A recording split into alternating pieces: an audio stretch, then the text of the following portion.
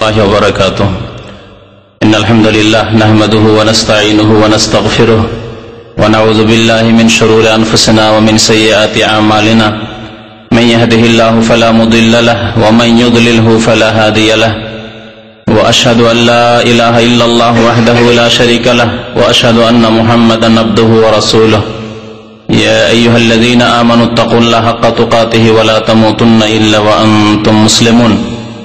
يا أيها الناس اتقوا ربكم الذي خلقكم من نفس واحدة وخلق منها زوجها وبث منهما رجالا كثيرا ونساء واتقوا الله الذي تساءلون به والأرحام إن الله كان عليكم رقيبا. يا أيها الذين آمنوا اتقوا الله وقولوا قولا سديدا يصلح لكم أعمالكم ويغفر لكم ذنوبكم ومن يطع الله ورسوله فقد فاز فوزا عظيما. أما بعد فإن خير الحديث كتاب الله وخير الهدي هدي محمد صلى الله عليه وسلم. شر الأمور محدثاتها وكل محدثة بدعة وكل بدعة ضلالة وكل ضلالة في النار. أعوذ بالله من الشيطان الرجيم. بسم الله الرحمن الرحيم.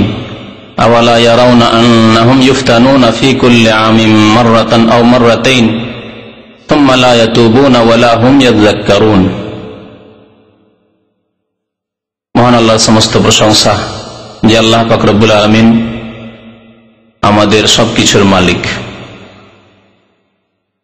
সে আল্লাহরই সমস্ত প্রশংসা যিনি আসমান জমিন এবং তার মধ্যে যা কিছুই আছে সবকিছুরই একচ্ছত্র মালিক। দরুদ ও সালাম নাযিল হোক নবী মুহাম্মদ রাসূলুল্লাহ সাল্লাল্লাহু আলাইহি সাল্লামের প্রতি, যিনি আল্লাহ পাক রব্বুল আলামিনের আদেশে মানব জাতিকে সঠিক পথ দেখিয়েছেন।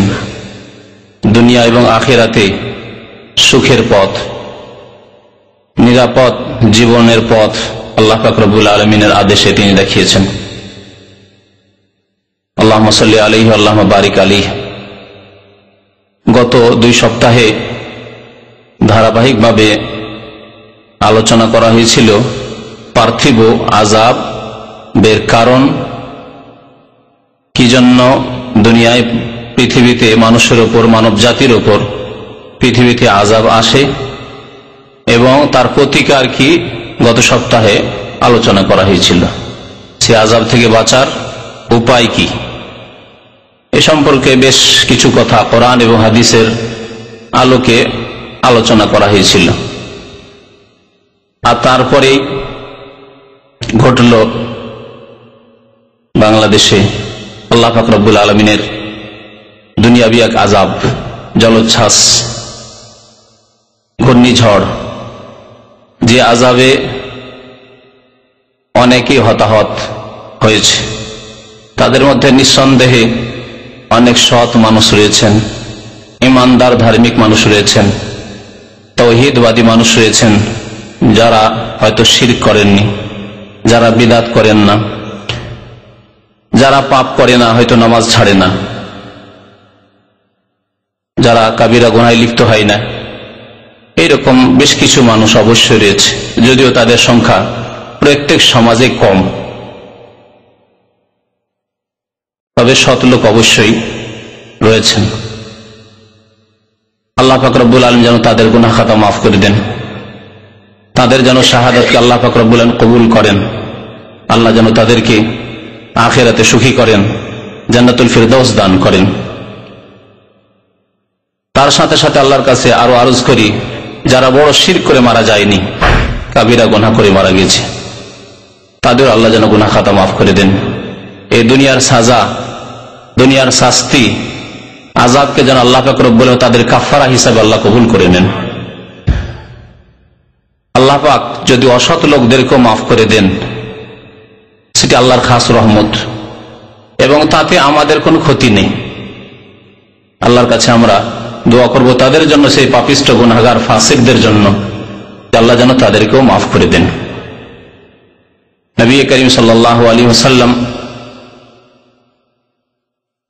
যখন আল্লাহ পাক রব্বুল আলামিন মুনাফিকদের সম্পর্কে আয়াত নাযিল করলেন সূরা তাওবায়, যে ইস্তাগফির লাহুম আও লা তাস্তাগফির লাহুম, হে নবী, আপনি তাদের জন্য মার্জনা কামনা করেন আর নাই করেন, আমি আল্লাহ মাফ করব না তাদেরকে। ইন তাস্তাগফির লাহুম ৭০ মাররা, এমনকি তাদের জন্য ৭০ বার করে আপনি মুহাম্মদুর রাসূলুল্লাহ সাইয়্যিদুল মুরসালিন, সৃষ্টি সেরা হওয়া সত্ত্বেও আপনি যদি ৭০ বার করে তাদের জন্য ইস্তিগফার করেন, মার্জনা কামনা করেন যে আল্লাহ কে আব্দুল্লাহ বিন উবাইকে মাফ করে দাও, মদিরা মুনাফিকদেরকে মাফ করে দাও, কপটদেরকে মাফ করে দাও। ইন তাস্তাগফির লাহুম ৭০ মাররা ফালা ইয়াগফিরুল্লাহু লাহুম, পশ্চিমকালেও আল্লাহ তাদেরকে মাফ করবেন না। এই আয়াত যখন নাযিল হয়ে গেল, কত শক্ত আয়াত, আল্লাহু আকবার। ৭০ বার করে নবীও যদি দোয়া করেন তাদের জন্য, শুধু মাফ করবেন না এই কথা আল্লাহ বলেন, লা ইয়াগফিরুল্লাহু লাহুম, কখনো আল্লাহ মাফ করবেন না, হতেই পারে না, অসম্ভব। নবী করিম সাল্লাল্লাহু আলাইহি সাল্লাম যে রাহমাতুল লিল আলামিন, বিশ্বজাহানের জন্য তিনি করুণা, অত্যন্ত দয়াশীল তিনি ছিলেন। তিনি বললেন, যদি আমি জানতাম যে আল্লাহ ৭০-এর অধিকবার তাদের জন্য যদি মার্জনা কামনা করি, ৭১ বার, ৭২ বার, ১০০ বার যদি তাদের জন্য দোয়া করি, আল্লাহ তাদেরকে মাফ করে দাও, আর আল্লাহ মাফ করে দিবেন, তাহলে আমি তাদের জন্য ৭০-এর বেশি, ৭১, ৭২ বা তারও বেশি আমি তাদের জন্য দোয়া করতাম যে আল্লাহ তাদেরকে মাফ করে দাও। কিন্তু আল্লাহ মাফ করবেন না তাদেরকে। ৭০ এখানে নির্দিষ্ট সংখ্যাকে উদ্দেশ্য করা হয়নি, উদ্দেশ্য করা হয়েছে যে বারবার সারা জীবন যদি তাদের জন্য দোয়া করতে থাকো, তবু আল্লাহ পাক মুনাফিকদেরকে মাফ করবেন না। তাই বলছে, মুশরিক যারা কবর মাজার পূজা করে মারা গেছে, যারা ওরসে ধর্ণা দিয়ে মারা গেছে, যারা এইভাবে বহু শিরক করে মারা গেছে, যারা মনে করে যে পীরেরা উদ্ধার করতে পারে, হাত ধরে জান্নাতে নিয়ে চলে যাবে, পীরেরা জান্নাতের সার্টিফিকেট দিতে পারে, এইরকম লোকের জন্য আমরা যতই দোয়া করি না কেন, নবী করিম সাল্লাল্লাহু আলাইহি ওয়াসাল্লামের দোয়াও তো কবুল আল্লাহ করেননি, তাহলে আমাদের দোয়া কি কবুল করবেন আল্লাহ পাক রব্বুল আলামিন? বেনামাজি যারা ফরজ নামাজ ত্যাগ করে, তাদেরকে নবী করিম সাল্লাল্লাহু আলাইহি ওয়াসাল্লাম মুসলিম গণ্য করেননি। সুতরাং তাদের জন্য যদি আমরা দোয়া করি, আল্লাহ কেমন করে মাফ করবেন? মাফ করবেন না আল্লাহ পাক রব্বুল আলামিন। তবে আল্লাহর কাছে আশা করবো যে আল্লাহ পাক রব্বুল আলামিন ওই সব গুনাহগার যারা কাবিরা গুনাহ করেছে এবং তারা তোমার কাছে ক্ষমার যোগ্য, আল্লাহ তাদেরকে তুমি মাফ করে দাও। আজকে এই অবস্থার পরিপ্রেক্ষিতে এই বিষয়ের উপর আলোচনা করব যে আযাব আল্লাহ পাক রব্বুল আলামিন যে আসে, এই আযাব দিয়ে আল্লাহ পাক রব্বুল আলামিন সতর্ক করেন, মানুষকে সতর্ক করেন। এই আযাবে পিছা যায় সৎ অসৎ সবাই, আযাব বেছে বেছে আসে না। পাশাপাশি একজন কোরআন সুন্নাহর অনুসারী, এক আল্লাহর ইবাদত বন্দেগীকারী, আর আরেকজন কবর পূজারী, মুশরিক, হিন্দু, ইহুদি, খ্রিস্টান, বেছে বেছে শুধু ওই কাফের, ফাসেক আর জালেমদের উপর আযাব আসবে, চোর ডাকাতের উপর আযাব আসবে, আর ওই নামাজি ধার্মিক আর যে ব্যক্তি শিরক বিদআত করে না তার উপর আযাব আসবে না, এমনটা হয় না। সবার উপর আযাব আসে যখন আল্লাহর এইরকম আসমানি দুর্যোগ, জমিনি দুর্যোগ, বিভিন্ন রকমের আযাব যখন এসে থাকে, যে আম আযাবগুলি ব্যাপক আকার ধারণ করে যে আযাবগুলি আসে, ব্যক্তি পর্যায়ে যে আযাবগুলি আসে, রোগবালা মুসিবত, জি, পারিবারিক সমস্যা, সামাজিক সমস্যা, অর্থনৈতিক সমস্যা, এইরকম ধরনের যে আযাবগুলি ব্যক্তি পর্যায়ে বা পরিবার পর্যায়ে আসে, সামাজিক পর্যায়ে আসে, সেই ক্ষেত্রে আল্লাহ পাক রব্বুল আলামিনের খাস খাস আযাব ওই গুনাহগারদের উপর এসে থাকে। কিন্তু আম আযাব যেগুলি আসে সেই ক্ষেত্রে সবার উপর আযাব আসে। তবে মনে রাখতে হবে, হাদিসগুলি পরে উল্লেখ করবো ইনশাআল্লাহ তাআলা, যে সৎ লোকদের জন্য এগুলি আযাব নয়। যে বালা মুসিবত গুলি আসছে সেগুলি নেক লোক, সৎ লোক, নামাজি, তৌহিদবাদী, নবী সাল্লাল্লাহু আলাইহি ওয়াসাল্লামের সুন্নতের অনুসারী, তাদের জন্য এগুলি আযাব নয়। সেগুলি তাদের জন্য সৌভাগ্যের কারণ, শাহাদাত ইনশাআল্লাহ তাআলা। যদিও শাহাদাতের সার্টিফিকেট নবী করিম সাল্লাল্লাহু আলাইহি ওয়াসাল্লাম কোন ব্যক্তিকে দিতে নিষেধ করেছেন, কারণ আমরা গায়েব জানি না যে কে শহীদ হলো না হলো।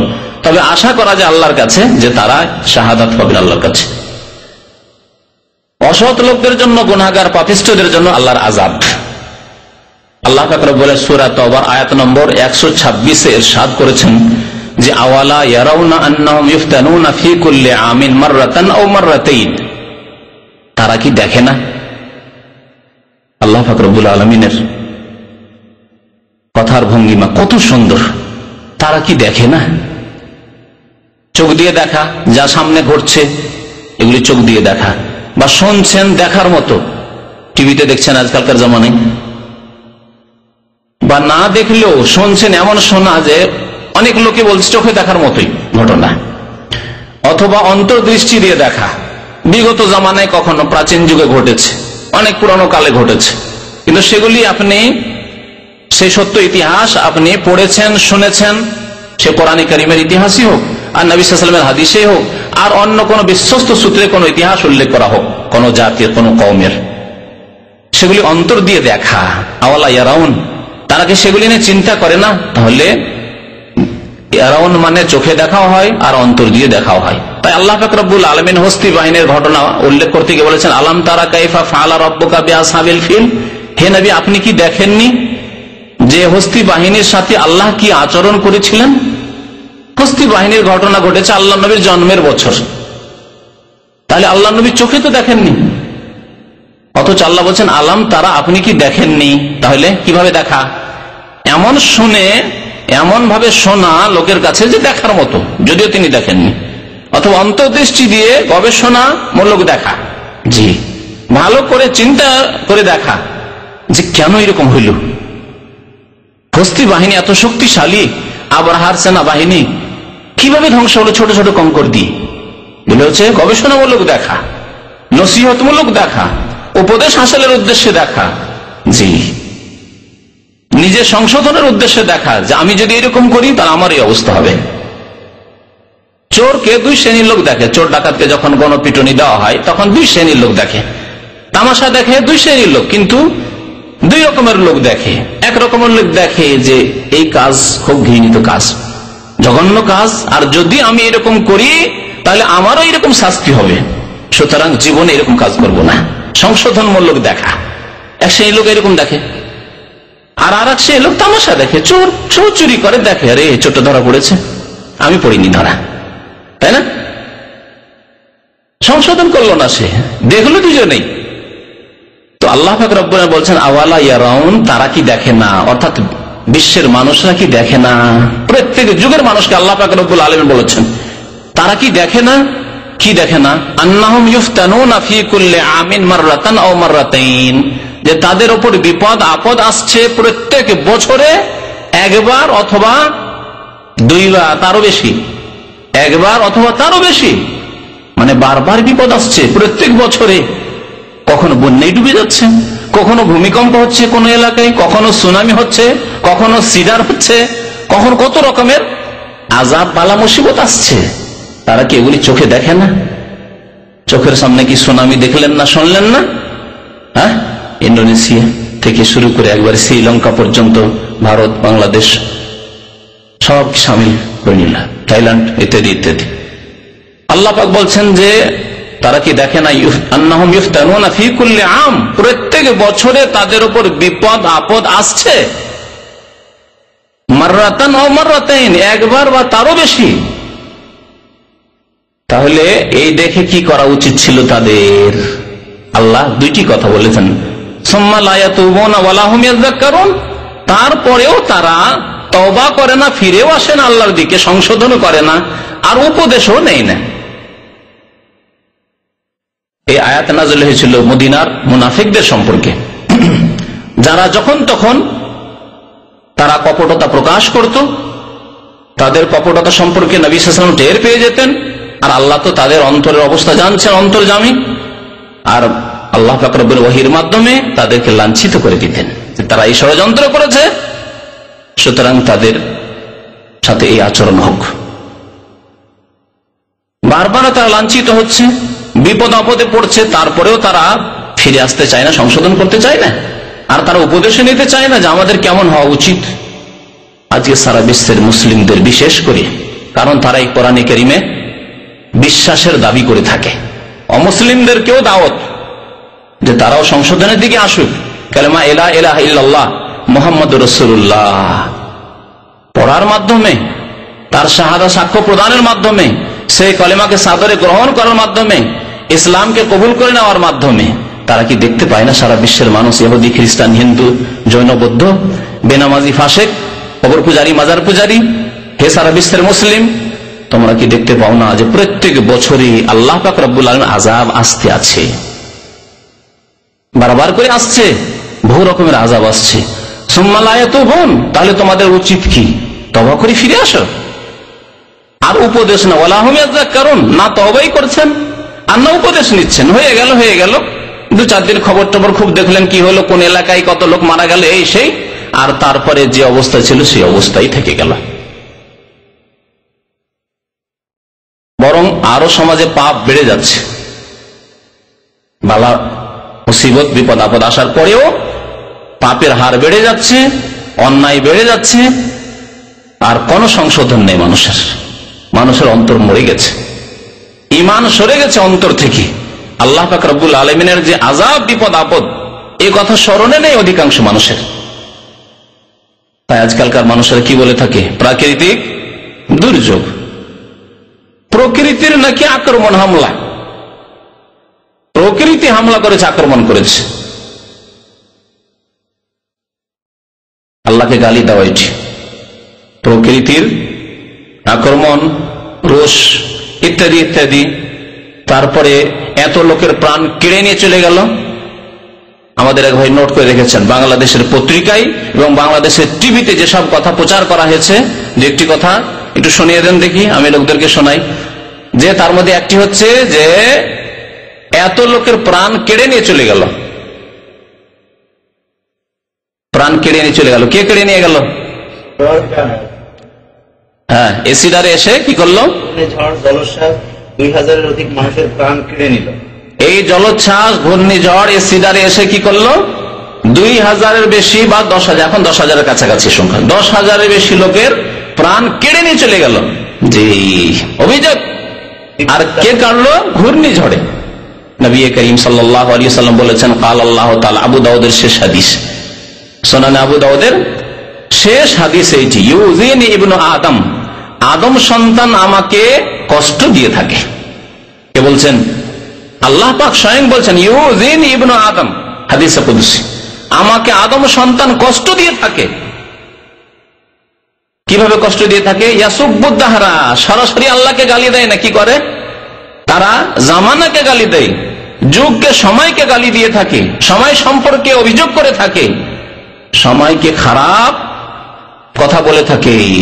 সময়ে কালের মধ্যে আছে বানবন্যা, ঘূর্ণিঝড়, জলোচ্ছ্বাস, যত রকমের আযাব, আপদ বিপদগুলি আসছে, ভূমিকম্প ইত্যাদি।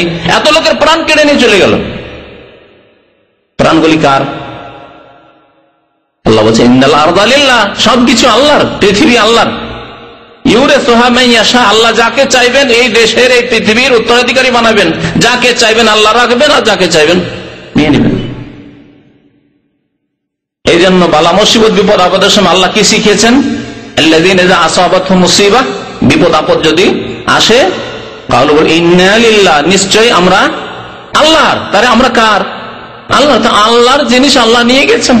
ধন সম্পদ ছিল আল্লাহর, জি, বাড়ি ঘর ছিল আল্লাহর, দেশের গাছপালা ছিল আল্লাহর, পশু পাখি ছিল আল্লাহর, মানুষ ছিল আল্লাহর, আত্মা ছিল আল্লাহর দেওয়া। ইন্না লিল্লাহ, নিশ্চয় আমরা আল্লাহর, ওয়া ইন্না ইলাইহি রাজিউন, নিশ্চয় আমাদেরকে আল্লাহর দিকে ফিরে যেতে হবে। আল্লাহর দিকে ফিরে গেছে। আল্লাহ সময় নির্ধারিত রেখেছেন, সেই সময় তাদেরকে আল্লাহর কাছে ফিরে যেতে হয়েছে। আমাদেরকে একদিন ফিরে যেতে হবে, যে অবস্থায় যাই না কেন, একদিন সবাইকে আল্লাহর কাছে ফিরে যেতে হবে। তো আল্লাহ পাক রব্বুল আলামিন তওবার কথা বলেছেন আর উপদেশ নেওয়ার কথা বলেছেন। এই যে ঝড় তুফান, জলোচ্ছ্বাস, প্রাচীন যুগেও মানব জাতির ইতিহাসে যারা আল্লাহ দ্রোহিতা করেছে, যারা আল্লাহর দিনকে অস্বীকার করেছে, পরকালকে অস্বীকার করেছে, পরকাল সম্পর্কে সন্দিহান হয়েছে, আল্লাহর সাথে শিরক করেছে, কুফরি করেছে, জি, পাপে লিপ্ত হয়েছে, বিভিন্ন গুনাহে লিপ্ত হয়েছে, তাদের উপর এসব আযাব এসেছে। তাদের মধ্যে একটি জাতি মুসা আলাইহিস সালামের জাতি। মুসা আলাইহিস সালামের জামানায় বনি ইসরাইল এবং বিশেষ করে সেই যুগের ফেরাউন এবং ফেরাউনের অনুসারীরা, তাদের উপর বহু আযাব আল্লাহ পাক রব্বুল আলামিন পাঠিয়ে তাদেরকে সংশোধন করতে চেয়েছেন, এক একটি করে আযাব পাঠিয়ে। কিন্তু তারা সংশোধন যখন হয়নি তখন বড় আযাব দিয়ে আল্লাহ ডুবিয়ে সবকে ধ্বংস করেছে। ফেরাউন এবং তার সেনাবাহিনী সবকে ডুবিয়ে আল্লাহ ধ্বংস করেছে। মহান আল্লাহ পাক ইরশাদ করেছেন সূরা আরাফের আয়াত নম্বর 133 এ, ফারসালনা আলাইহিমুত তুফানা ওয়াল জারাদা। সুতরাং আমি আল্লাহ পাক তাদের উপর, ফেরাউন এবং ফেরাউনের দেশবাসী মিশরের লোকদের উপর আল্লাহর আযাব এসেছিল সেই জামানায়। কি পাঠিয়েছিলেন আল্লাহ? কিসের আযাব? তুফানের আযাব, ঝড় তুফানের আযাব। কোরআনে কারিমে এই তুফানের কথা আল্লাহ উল্লেখ করেছেন, জলোচ্ছ্বাসের কথা আল্লাহ উল্লেখ করেছেন। ওয়াল জারাদা, এক আযাব দিয়ে আল্লাহ পাকের সংশোধন করতে চাইলে সংশোধন হলো না, তখন আল্লাহ পাঠালেন পঙ্গপালের আযাব। ওয়াল জারাদ, এমন পঙ্গপাল বয়ে আসলো যে দেশের ফসল, পানি, ফল যতগুলি আছে সব খেয়ে ফেললো, গাছপালা সবকে। দুর্ভিক্ষ দেখা দিল, দেশে নেই খাদ্যদ্রব্য, ফসল নেই জমিতে, ফলমূল নেই গাছে, গাছে পাতা নেই, সব খেয়ে ফেলেছে পঙ্গপালে। ওয়াল কুম্মাল, আল্লাহ জুঁই আর উকুন পাঠিয়ে দিলেন আযাব। শরীরে জুঁই, যারা বেশি দিন গোসল করে না তাদের শরীরে দেখেন ওগুলো জুঁই হয়ে যায়, সাদা উকুন জুঁই বলে। আর মাথার উকুন তো কালো উকুন তো জানাই আছে, সে উকুনের আযাব আল্লাহ পাঠাইলেন এই মিশরের ফেরাউনীদের উপর, ফেরাউনের অনুসারীদের উপর। আর কি আযাব পাঠাইলেন? ওয়াদাফাতে, ব্যাঙের আযাব। এই আযাবগুলি দিয়ে আল্লাহ সংশোধন করে, একবারে মেরে দিতে চাননি, ধ্বংস করে দিতে, সমূলে বিনাশ করতে চাননি। কিছু লোক ক্ষতিগ্রস্ত হোক, কিছু লোক পেরেশান হোক আর সংশোধন করে আসুক। সুম্মা লা ইয়াতুবুনা ওয়া লাহুম ইয়াযাক্কারুন, তওবা করো আর উপদেশ নাও যে এবারে তো এসেছে উকুনের আযাব এসেছে, আবার আরেক আযাব সংশোধন করলে না, আরেক আযাব ব্যাঙের আযাব। কেমন ব্যাঙের আযাব? খাবার দাবার তৈরি করে রাখে, ভাত রান্না করে রেখেছে, রুটি পাকিয়ে ঢেকে রেখেছে, তৈরি তরকারি গোস্ত রান্না করে রেখেছে, মাছ রান্না করে রেখেছে, আর তারপরে খাবার জন্য প্রস্তুতি দস্তরখানে বসতে যাচ্ছে, খুলছে ব্যাঙ, জিন্দা ব্যাঙ, সব জীবিত ব্যাঙ লাফাচ্ছে। খাবে কি? অনাহারে। এইরকম আল্লাহর আযাব আসতে শুরু হলো।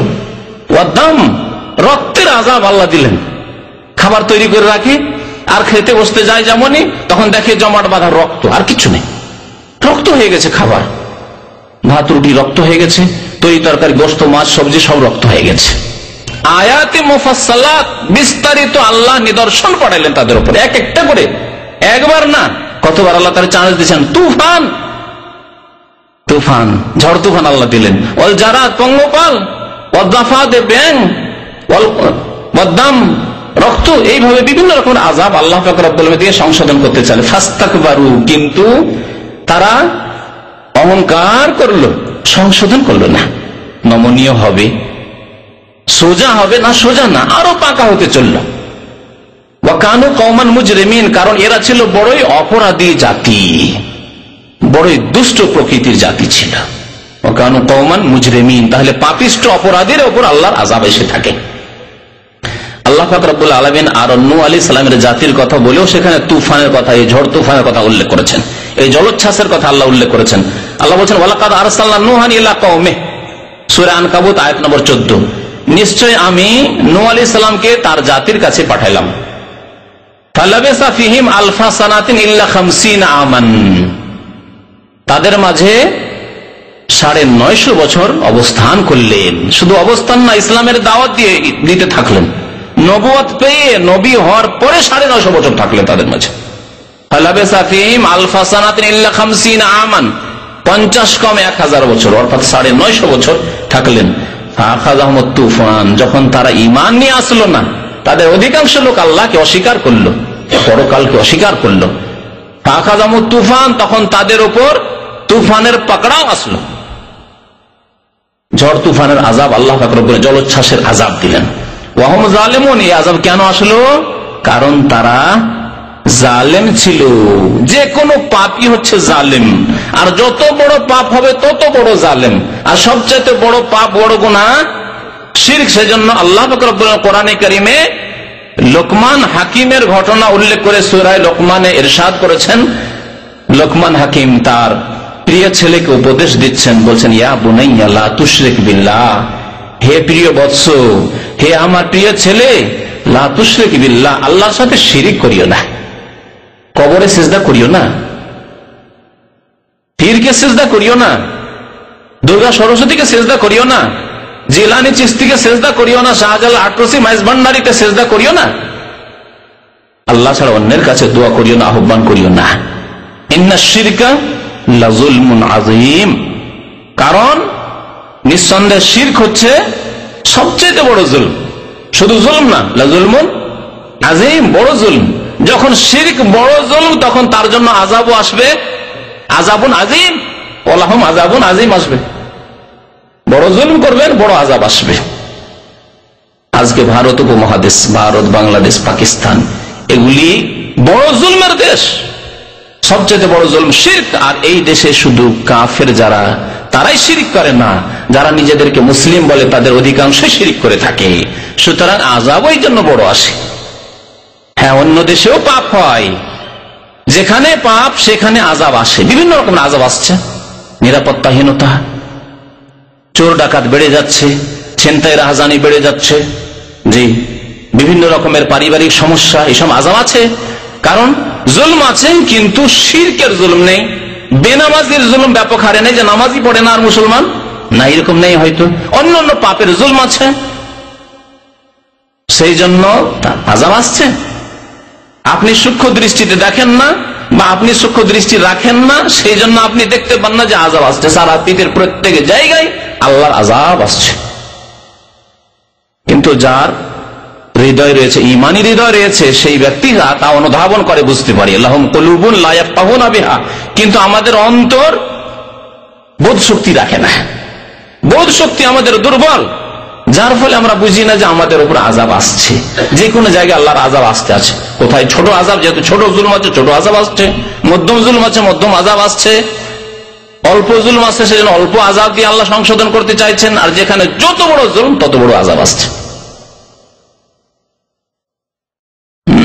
আল্লাহ পাক বলছেন যে ফাখাযাহুমুত তুফান ওয়া হুম যালিমুন, তাদেরকে তুফান এসে ধরে নিল, তুফানের আযাব চলে আসলো, কারণ তারা ছিল জালিম।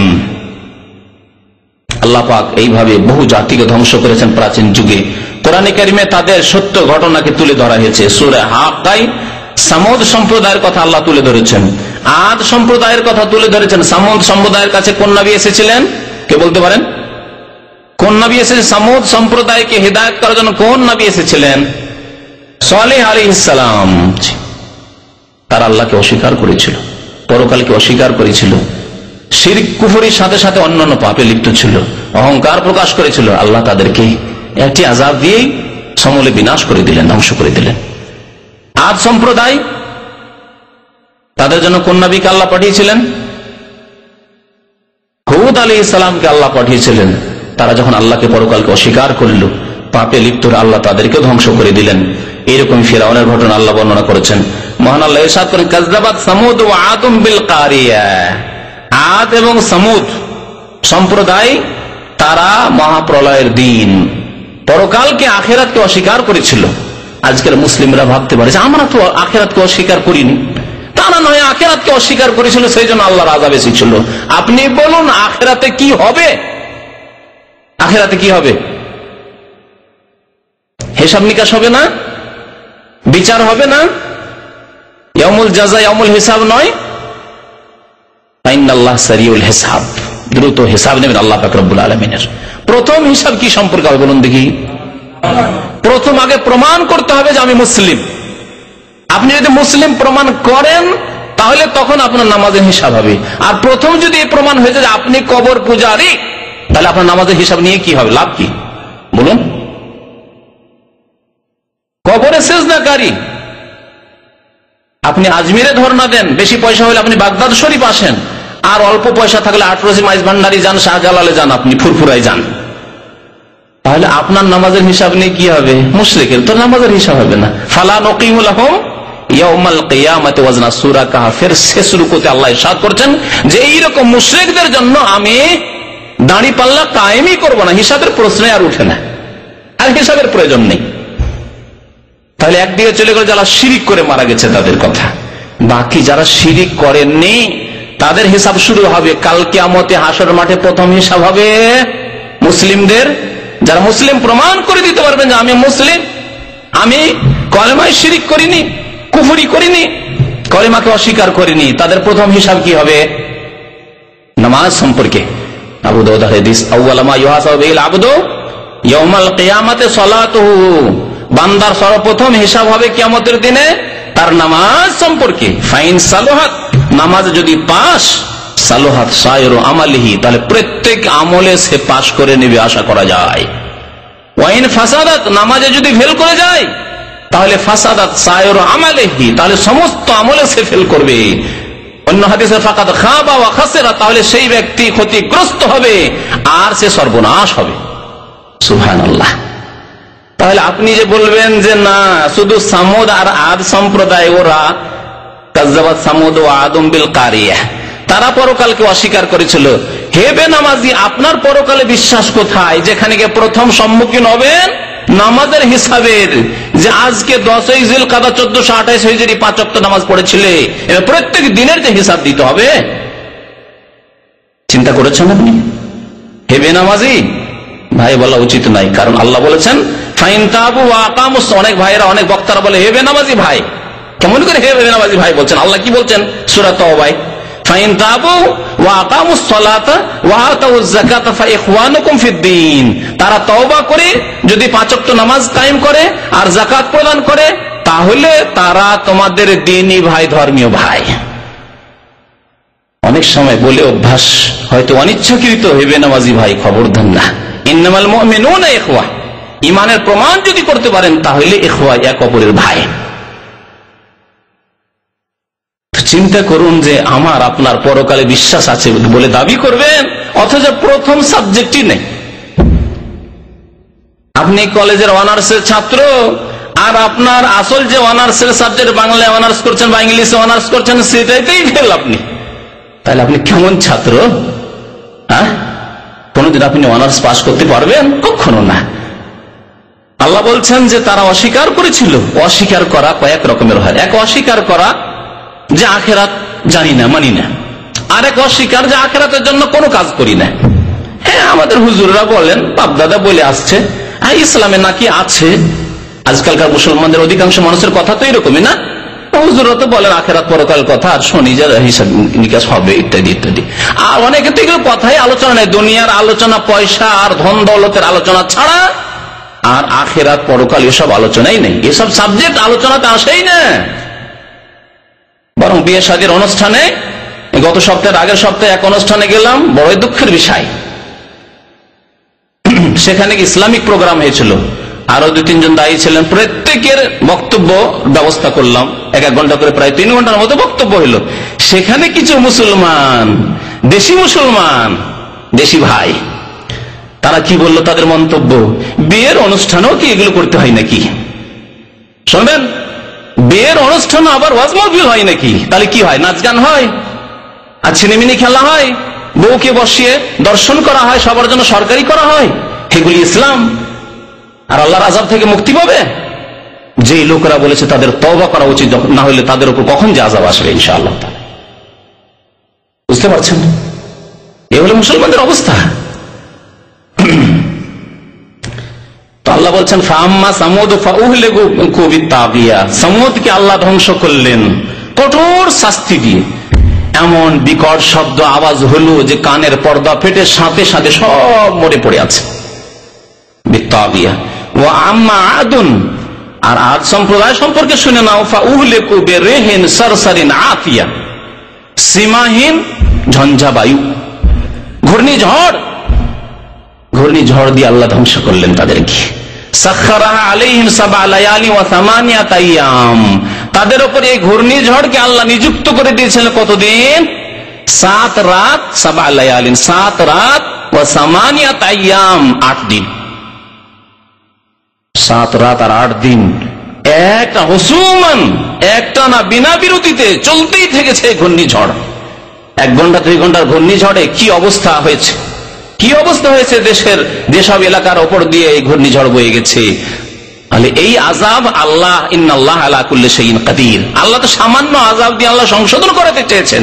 এখনো আল্লাহর রহমত, ইন্না রাহমাতি সাবাকাত আলা গাযাবি, প্রিয় নবী মুহাম্মদ রাসূলুল্লাহ সাল্লাল্লাহু আলাইহি ওয়াসাল্লাম ইরশাদ করেছেন যে আল্লাহ তাআলা ইরশাদ করেছেন হাদিসে কুদসি, নিশ্চয় আমার রহমত আমার ক্রোধ চাইতে বেশি বেড়ে গেছে। সুতরাং আল্লাহর ক্রোধ হইলেও, আল্লাহর গজব হইলেও, রাগ হইলেও আল্লাহর রহমত তার চাইতে বেশি ব্যাপক। সুতরাং আল্লাহ রহমত করেছেন যে অল্প কিছু লোকের হতাহতের মাধ্যমে আল্লাহ সংশোধন করাতে চেয়েছেন বাকি লোকগুলির। আর আদ সম্প্রদায়কে যখন আল্লাহ ধ্বংস করেন, ফাতারাল কওমা ফিহা সারআ, সেই জাতি এমন হয়ে সব পড়েছিল উল্টো পাল্টা হয়ে, কান্নাহুম আজাজু নাখলিন খাওয়িয়া, মনে হচ্ছিল যে শিকড় থেকে গোটা কাণ্ড সহ যেমন খেজুর গাছ যদি পড়ে থাকে, লম্বা লম্বা খেজুর গাছ যদি পড়ে থাকে, ওই রকম হয়ে পড়িয়েছিল তাদের লাশ। ফাহাল তারা লাহুম মিন বাকিয়া, আল্লাহ বলছেন হে নবী, তাদের কোন অবশিষ্ট থেকে গেছে কেউ? আদ সম্প্রদায়ের ওই বংশের কেউ আছে আর পৃথিবীতে? কেউ নেই, সবকে আল্লাহ ধ্বংস করে দিয়েছেন। আল্লাহ বলছেন ওয়াজা ফিরাউন ওয়া মান ক্বাবলাহু, ফিরাউনও এইরকম অহংকার করেছিল, আল্লাহ পরকাল সম্পর্কে সন্দিহান হয়েছিল। আর যেই বস্তিকে আল্লাহ উল্টিয়ে দিয়েছিল, মুতাফিকা, যেই বস্তিকে আল্লাহ উল্টিয়ে দিয়েছিলেন, ফেরেশতা জিবরাইল আলাইহিস সালামকে আল্লাহ পাঠালেন, সেই বস্তিকে ডানা দিয়ে উঠাও, পাতাল শহর উঠিয়ে উল্টিয়ে রেখে দাও, কারণ এত পাপ করেছে যে এই বস্তি আর রাখা যাবে না পৃথিবীর মানচিত্রে। এমন করে আল্লাহ উল্টিয়ে দিলেন যে তা মৃত সাগরে, আল বাহরুল মাইয়াতে পরিণত হল, মৃত সাগর, সমুদ্র বানিয়ে দিলেন সেই এলাকাকে। আসাউ রাসূল রাব্বিহিম, তারা আল্লাহর রাসূলকে অস্বীকার করেছিল। সুতরাং ফাআখাযাহুম আখযাতার রাবিয়া, চরম ভাবে আল্লাহ পাক রব্বুল আলামিন আযাব তাদেরকে পাকড়াও করেছিল। ইন্না লাম্মা তাগাল মা হামালনাকুম ফিল জারিয়া, আল্লাহ বলছেন বাকি লোক যারা পৃথিবীতে আমরা আছি, আমাদের পূর্বপুরুষ যদি তারা বেঁচে না থাকতেন তাহলে আমরা কি আসতাম? আদম আলাইহিস সালামের প্রজন্ম জেনারেশনকে যদি আল্লাহ শেষ করে দিতেন তাহলে আমরা কি পৃথিবীতে থাকতাম? তা আল্লাহ বলছেন যে দেখো, তোমাদের পূর্বপুরুষ যারা ঈমান নিয়ে এসেছিল নূহ আলাইহিস সালামের জামানায়, ইন্না লাম্মা তাগাল মা, যখন পানির তুফান এসেছিল, জলোচ্ছ্বাস যখন এসেছিল, হামালনাকুম ফিল জারিয়া, তখন তোমাদেরকে আমি নৌজানে সওয়ার করিয়েছিলাম। তার আগে আমি ওহী করে দিয়েছিলাম যে নৌযান তৈরি করো, না হলে আজকে থেকে 8,000, 9,000, 10,000 বছর আগে প্রায়, তখন নৌযানের কথা মানুষ কল্পনা করতে পারতো যে নৌযান তৈরি করতে হবে, কারণ আমাদেরকে বাঁচতে হবে, কল্পনার বাইরে ছিল। নৌযানও তৈরি করতো না, আর পাহাড়ে চড়েও কেউ বাঁচতে পারতো না, সবাই ধ্বংস হয়ে যেত, আদম সন্তানের একটিও বাচ্চা বেঁচে থাকতো না, হতো না এরকম। কিন্তু আল্লাহ ওহী করলেন, কাকে ওহী করলেন? নূহ আলাইহিস সালামকে, যে তুমি কি করো, আনিস নাইল ফুলকা, তুমি নৌযান তৈরি করো, আয়নে না, আমার চোখের সামনে। আল্লাহ বলছেন ওয়াহিয়া না, আমার ওহী আদেশ যে তুমি নৌযান তৈরি করো, না হলে আদম সন্তান একটিও বেঁচে থাকবে না পৃথিবীতে, সব ধ্বংস হয়ে যাবে। আল্লাহ বলছেন ইন্না লাম্মা তাগাল মাউ হামালনাকুম ফিল জারিয়া, সেই সময় তোমাদেরকে নৌযানে আমি সওয়ার করিয়েছিলাম, আরোহণ করিয়েছিলাম, না হলে তোমরা কেউ বাঁচতে না। লিনাজআলাহা লাকুম তাযকিরা, যাতে করে যারা বেঁচে ছিল তাদের জন্য এতে উপদেশ হয় যে আমরাও যদি পরবর্তীকালে এইরকম পাপ করি, গুনাহ করি, তাহলে আল্লাহর আযাব ওইভাবে আসবে যেমন নূহের জাতির উপর এসেছিল, যেমন আদ সম্প্রদায়ের উপর এসেছিল, যেমন সামুদ সম্প্রদায়ের উপর এসেছিল। ওয়াতাইহা ওযুনু ওয়াইয়া, আর যাদের কান রয়েছে শোনার মতো, শুনে আমল করার মতো, তারাই এর থেকে উপকৃত হবে। আর না হয়ে শুনে কিসসা কাহিনী শুনে নিলাম, আদ জাতিকে আল্লাহ ধ্বংস করেছিলেন, সামুদ জাতিকে আল্লাহ ধ্বংস করেছিলেন, নূহ আলাইহিস সালামের জাতিকে আল্লাহ ধ্বংস করেছিলেন, ফিরআউনকে আল্লাহ ধ্বংস করেছিলেন, এসব কথা একজন বেনামাজি, জীবনে নামাজ পড়ে না, ঈদ পড়া আর জুমা পড়া মুসলমান, সেও জানে, জুমাও পড়ে না, এইরকম অপরাধীও জানে, ঠিক না? কিন্তু সে উপদেশ নেই না, উপদেশ নিতে হবে। এই জন্য আল্লাহ লিনাজআলাহা লাকুম তাযকিরা, তোমাদের উপদেশের জন্য আমি এগুলিকে বর্ণনা করেছি। আল্লাহ পাক রব্বুল আলামিন নূহ আলাইহিস সালামের জাতিকে কিভাবে ধ্বংস করেছেন সে বিস্তারিত ঘটনা সূরা হুদে আল্লাহ পাক রব্বুল উল্লেখ করেছেন। সূরা হুদের আয়াত নম্বর 35, 36 থেকে শুরু করে প্রায় 47 আয়াত পর্যন্ত, এই 12-13টি আয়াতে বিস্তারিত আল্লাহ পাক এই ঘটনাকে বর্ণনা করেছেন। সেখানে রয়েছে তার ছেলের ঘটনা। ছেলে, কার ছেলে? নূহ আলাইহিস সালাম। নূহ আলাইহিস সালাম কে? রাসূল, যেমন তেমন রাসূল। একটি হাদিস রয়েছে 1,24,000 আম্বিয়া এবং রাসূলের কথা, 1,24,000 পয়গম্বর যদি হাদিসটি কেউ জয়ীফ বলেছেন, কেউ বলছেন হাসান পর্যন্ত পৌঁছিবে। এতে থেকে একটা অনুমান নেওয়া যায় যে আল্লাহ পাক রব্বুল আলামিন 1 লাখের বেশি আম্বিয়া রাসূল প্রেরণ করেছেন। তার মধ্যে শীর্ষস্থানীয় রাসূল হচ্ছেন কজন? 5 জন। 5 জনের কথা আল্লাহ উল্লেখ করেছে একটি আয়াতে।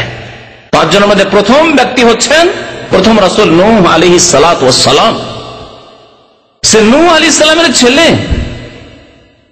তার কথা আল্লাহ উল্লেখ করেছেন কোরআনে কারীমে, সত্য ইতিহাস। নূহ আলাইহিস সালামের ছেলেও আল্লাহর আযাব থেকে বাঁচতে পারেনি যখন আল্লাহ ত্রহিতা করেছিল, যখন আল্লাহর ইবাদত বন্দেগীকে অস্বীকার করেছিল, পরকাল সম্পর্কে যখন সন্দিহান হয়েছিল, তার আব্বা রাসূল তার রিসালাত সম্পর্কে সন্দিহান হয়েছিল, তখন নূহ আলাইহিস সালামও ছেলেকে বাঁচাতে পারেননি, রক্ষা করতে পারেননি। তাহলে এই যে আমাদের দেশের কিতাবাদিতে পীরেরা মুরিদদেরকে রক্ষা করবেন, পীরেরা মুরিদদেরকে উদ্ধার করবেন, পীর ছাড়া জান্নাতে যাওয়া যাবে না, পীর হাত ধরে পার করে দেবেন, ইনশাআল্লাহ তাআলা আপনাদেরকে ঘটনা শোনাবো। আজকে সকালবেলা বসে চরমনাইয়ের ভেদের কিতাব, ভেদে মারিফাতের কিতাব পড়ছিলাম। আজকে সকালবেলা ঘুমাইনি এই কিতাব পড়ার জন্য, শুধু বিদাতি কিতাব পড়ার জন্য অনেক সময় আমাদেরকে সময় দিতে হয়, কারণ না জেনে কোনো কথা বলবো না, না জানে ইনশাআল্লাহ তাআলা কোনো কথা বলবো না। কারো সম্পর্কে আমার কোনো শত্রুতা নেই, কারোর সাথে ব্যক্তিগত কোনো শত্রুতা নাই, আমার সাথে জমি জায়গা নেই, তাদের কোনো দ্বন্দ্ব হয়নি, টাকা পয়সা নেই, কোনো দ্বন্দ্ব হয়নি, দুনিয়ার কোনো স্বার্থ নেই, একমাত্র আল্লাহর জন্য এবং তার রাসূলুল্লাহ সাল্লাল্লাহু আলাইহি ওয়াসাল্লামের সুন্নতের জন্য তাদের সাথে শত্রুতা যদি থাকে তো থাকতে পারে। ঈমান এবং কুফরি শত্রুতা, ঈমান এবং তাওহীদ এবং শিরকের শত্রুতা, সুন্নাত এবং বিদআতের শত্রুতা। সেই কিতাব পড়ে পড়ে ইনশাআল্লাহ তাআলা দেখি আগামী সপ্তাহে একটা আলোচনা, যদিও হজের সময় ঘনিয়ে আসছে, মঙ্গলবারে একটা অনুষ্ঠান করা দরকার আর আরেকটি শুক্রবারে, কারণ কথা অনেক রয়েছে। আর আমাদের অনেক ভাইরা মঙ্গলবারে আসেন, শুক্রবারে আসেন না, সুতরাং এই 2 রকমের ভাইদের কানেই হক কথা পৌঁছে দেওয়ার প্রয়োজন রয়েছে। তাতে লিখছে যে পীর তো হাত ধরে পার করবেন, পীর ছাড়া তো আর জান্নাতে যাওয়া যাবে না। হক্কানি পীর যাদেরকে বলছেন বাংলাদেশে, তাদের অবস্থা এই যে হাত ধরে পার করবেন পীর সাহেব, আর পীর না ধরলে কেমন করে আপনি জান্নাতে যাবেন? জান্নাতে যেতে পারবেন না, নামাজ পড়েও লাভ নাই, জান্নাতে যেতে পারবেন না, রোজা হজ যাকাত করেও জান্নাতে যেতে পারবেন না, আপনি তাহাজ্জুদ পড়েও জান্নাতে যেতে পারবেন না, মাতা পিতার সেবা করেও জান্নাতে যেতে পারবেন না। কিন্তু পীরের সেবা করে আর পীরকে নজর নিয়াজ দিয়ে জান্নাতে চলে যাবেন, হাত ধরে পার করে। হক্কানি পীরের এই কুফরির অবস্থা, শিরকের অবস্থা, তাহলে যাদেরকে গায়র হক্কানি বাতিল বলা হচ্ছে তাদের কি অবস্থা? জি, এই জন্য আমি বলি যে খবরদার, আল্লাহর আযাব থেকে বাঁচতে হলে এই পীরের খপ্পর থেকে প্রথম মুক্তি হাসিল করতে হবে, না হলে আল্লাহর আযাব থেকে কোনো মুক্তি নেই।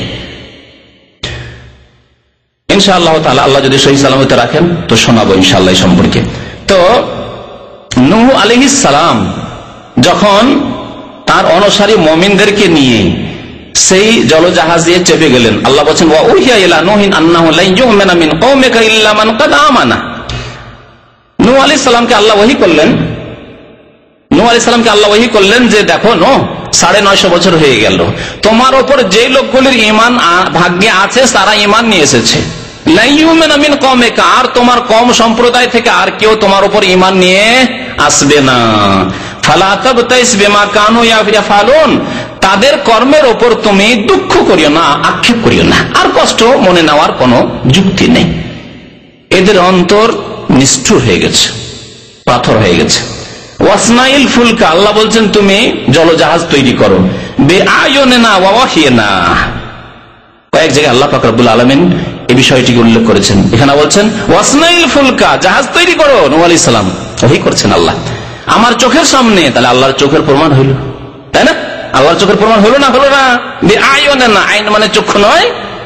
আর আমাদের দেশের যাদের হক্কানি বলা হচ্ছে, যাদের বড় বড় কি বলা হচ্ছে বক্তা, আর কত রকমের কি, আর বড় বড় পত্রিকা ম্যাগাজিনের যাদের এডিটর, আর মুফাসসিরে কোরআন, তারা বলছে আল্লাহর চক্ষু মানে আল্লাহ রক্ষণাবেক্ষণ। আল্লাহ তো আকারই নেই, নিরাকার। তাহলে নিরাকার চোখই কোথায় হয়? কিছু নেই। আল্লাহ আমাদেরকে চোখ দিলেন, কান দিলেন, নাক দিলেন, মুখ দিলেন, কথা বলছে আমরা সব আল্লাহ আমাদেরকে দিলেন, কিন্তু আল্লাহর কিছুই নেই। আল্লাহ বেচারা হয়ে গেলেন। কথা বুঝতে পারছেন? বেচারা বুঝেন তো?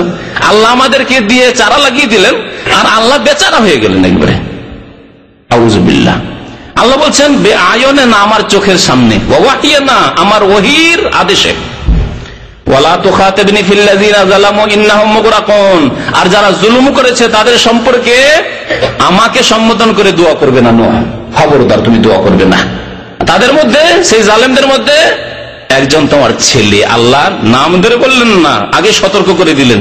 ওয়ালা তুখাতিবনি ফিল্লাযিনা যালামু, যারা জুলুম করেছে, এখন অস্বীকার করে রয়েছে, এখনো দিনকে মানে না, তোমাকে মানে না, তাদের সম্পর্কে আমাকে সম্বোধন করে দোয়া করবে না। ইন্নাহুম মুগরাকুন, তাদেরকে অবশ্যই পানিতে ডুবিয়ে দেওয়া হবে। আল্লাহ ঘোষণাই করে দিলেন অগ্নি, তাদেরকে ডুবিয়ে দেওয়া হবে, ধ্বংস করে দেওয়া হবে।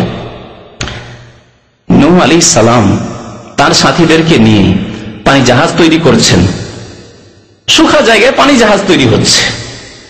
কাফেররা আসে, মুশরিকরা আসে ও পত্তলিকরা আর বলে, ওয়াসনাউল ফুলকা কুল্লামা মাররা আলাইহি মালাউন মিন কওমিহি সাখিরু মিনহু, এক এক দল করে আসে আর ঠাট্টা করে নূহ আলাইহিস সালামকে। সাখিরু মিনহু, ঠাট্টা করে, হে নূহ কি ব্যাপার, মরুভূমিতে জাহাজ চালাবে নাকি, বালির ওপর জাহাজ চালাবে নাকি, না পাহাড়ের উপর চালাবে তুমি, না আকাশে তুমি উড়াবে? কত রকমের যে টিটকারি আমাদের সমাজে, ইসলাম নিয়ে টিটকারি। টাকনার নিচে কাপড় যারা পরে তারাই ভদ্র, আর যদি কেউ টাকনার উপরে কেউ প্যান্ট পরে, কখন থেকে এত অভদ্র হয়ে গেলে তুমি? আজকাল অফিসে এত কেন অভদ্র? কাপড়টাও পরতে জানো না, একবার টাকনার উপরে উঠিয়ে, অথচ সে জাহান্নামী। নবী করিম সাল্লাল্লাহু আলাইহি সাল্লামের সংবাদ মোতাবেক বুখারী শরীফের হাদিস, মা আসফালা মিনাল কাবাইন মিনাল ইজারি ফাফিন নার, টাকনার নিচে যতটুকু কাপড় যাবে তা জাহান্নামে যাবে, সেই লোক জাহান্নামে যাবে, সে জাহান্নামী। আর জান্নাতীকে ঠাট্টা করে অভদ্র বলে, মৌলবাদী বলে দাঁড়িয়ে রাখেন, মৌলবাদী। দিনের কথা বলেন, তাওহীদের কথা বলেন, হ্যাঁ, নামাজের গুরুত্বের কথা বলেন, এরা সব মূল্যবাদী, এদের কথা বাদ দাও, এরা তো বলবেই।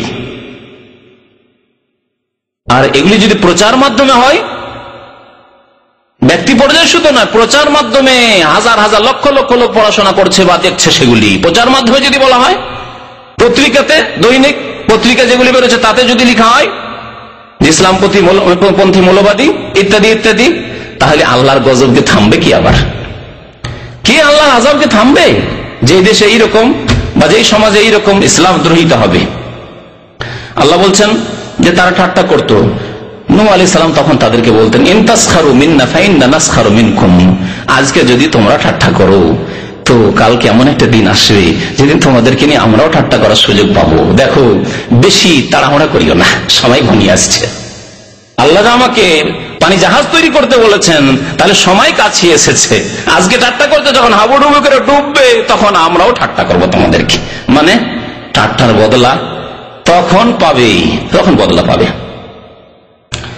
ফাসাউফা তা'লামুন, শীঘ্রই তোমরা জানতে পারবে, মাইয়াতিহি আযাবু ইউখজি, যাদের উপর আল্লাহর আযাব আপতিত হবে তারা বড় অপদস্থ, লাঞ্ছিত হয়ে যাবে। ওয়া ইয়াহিল্লু আলাইহি আযাবুন মুকিম, আর স্থায়ী আযাব, জাহান্নামের আযাব, কবরের আযাব তো আছেই। হাত্তা ইযা জা আমরুনা, আল্লাহ বলছে আমার আদেশ যখন চলে আসলো, আল্লাহর আদেশ হয়ে গেল। আল্লাহর আদেশের জন্য কোনো ক্ষমতা ব্যয় করতে হয় না, শক্তি লাগাতে হয় না। ইন্নামা আমরুহু ইযা আরাদা শাইআন আন ইয়াকুলা লাহু কুন ফায়াকুন, সূরা ইয়াসিন মহান আল্লাহ পাক ইরশাদ করেছেন, আল্লাহর আদেশ কেমন ভাবে আসে?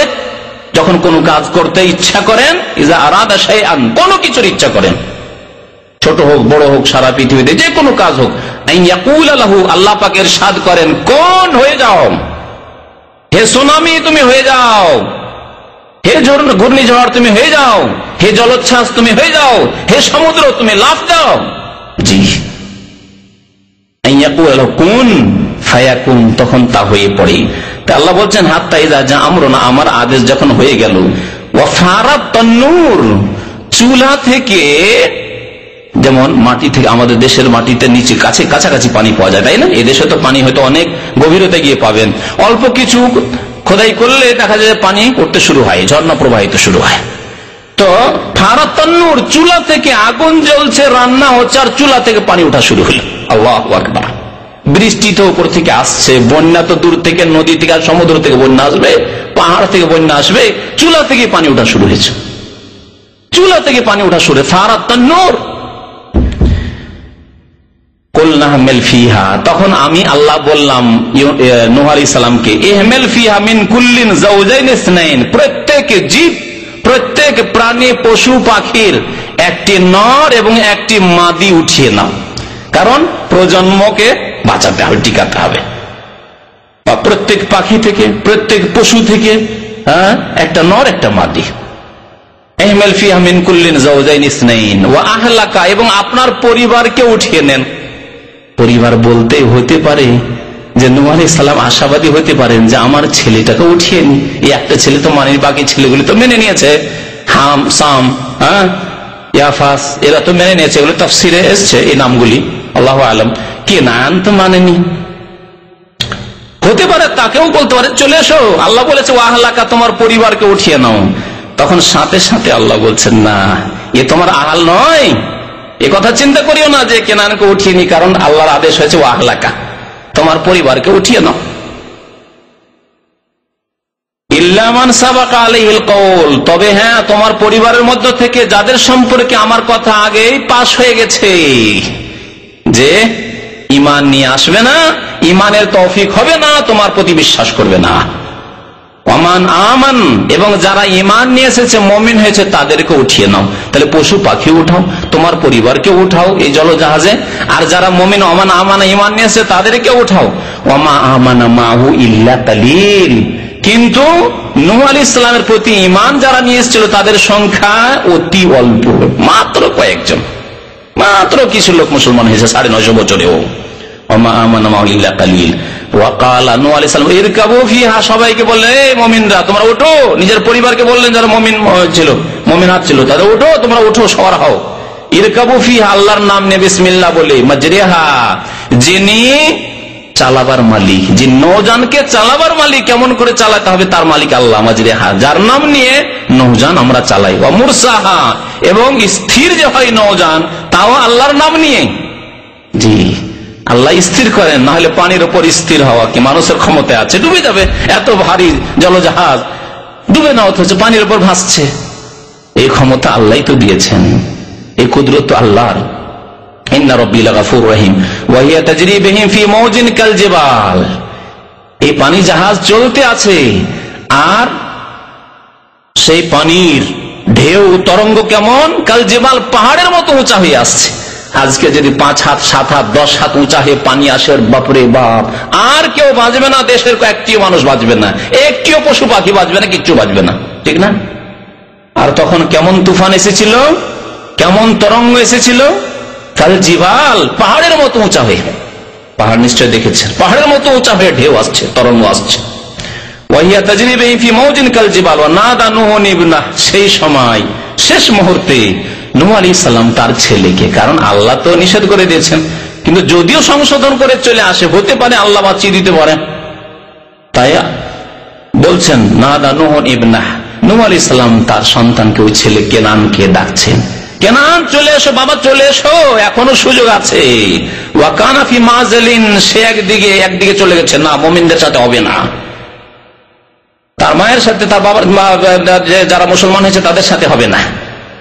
ইয়া বুনাইয়া রকাব মানা, হে সন্তান, হে বৎস, আমাদের সাথে সওয়ার হয়ে যাও, এসো, চেপে যাও, আরোহণ করো। ওয়ালা তাকুম মাল কাফিরিন, কাফেরদের সাথে হয়ে যেও না, কাফেরদের সাথে হয়ে যেও না।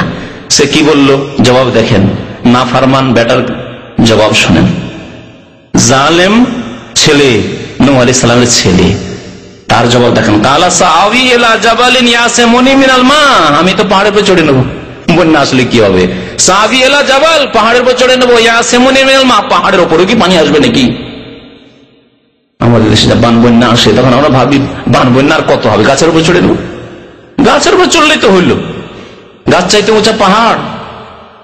কি বলছে নূহ আলাইহিস সালামের ছেলে যে সাআবি ইলা জাবাল, পাহাড়ের উপর চড়ে নেবো, পানি থেকে বেঁচে যাবো। নূহ আলাইহিস সালাম তারপরে সতর্ক করছেন, কালা লা আসিমা আল-ইয়াওমা মিন আমরিল্লাহ ইল্লা মান রাহিম, আল্লাহ আদেশ থেকে, আযাবের যে আল্লাহর আদেশ চলে এসেছে, এই আযাব থেকে কেউ বাঁচতে পারবে না যার উপর একমাত্র আল্লাহর রহমত হয়েছে, ইল্লা মান রাহিম, যার উপর আল্লাহর রহমত হয়েছে সেই একমাত্র বাঁচতে পারবে। এই কথা বলা বলি করতে আছেন, চেষ্টা করতে আছেন নূহ আলাইহিস সালাম, ওয়াহালা বাইনাহুমাল মাউজু ফাকানা মিনাল মুগরাকিন। হঠাৎ করে একটি ঢেউ আসলো, এমন তরঙ্গমালা আসলো যে ছেলে চোখের আড়াল হয়ে গেল। ফাকানা মিনাল মুগরাকিন, আর তারপরে ডুবে শেষ হয়ে গেল। আল্লাহু আকবার। বন্যা যখন শেষ হলো, শেষ করতে আল্লাহকে দেরি লাগে, কোন বিলম্ব হয়? আল্লাহ বলছেন ওয়াকিলা, আল্লাহর পক্ষ থেকে আদেশ হলো জমিনকে, ইয়া আরদো, হে জমিন, হে মাটি, আবলেই মাকে, তোমার পানিকে তুমি গ্রাস করে নাও, পানিকে তুমি চুষে নাও। আবলেই মানে চুষে নাও পানিকে তুমি।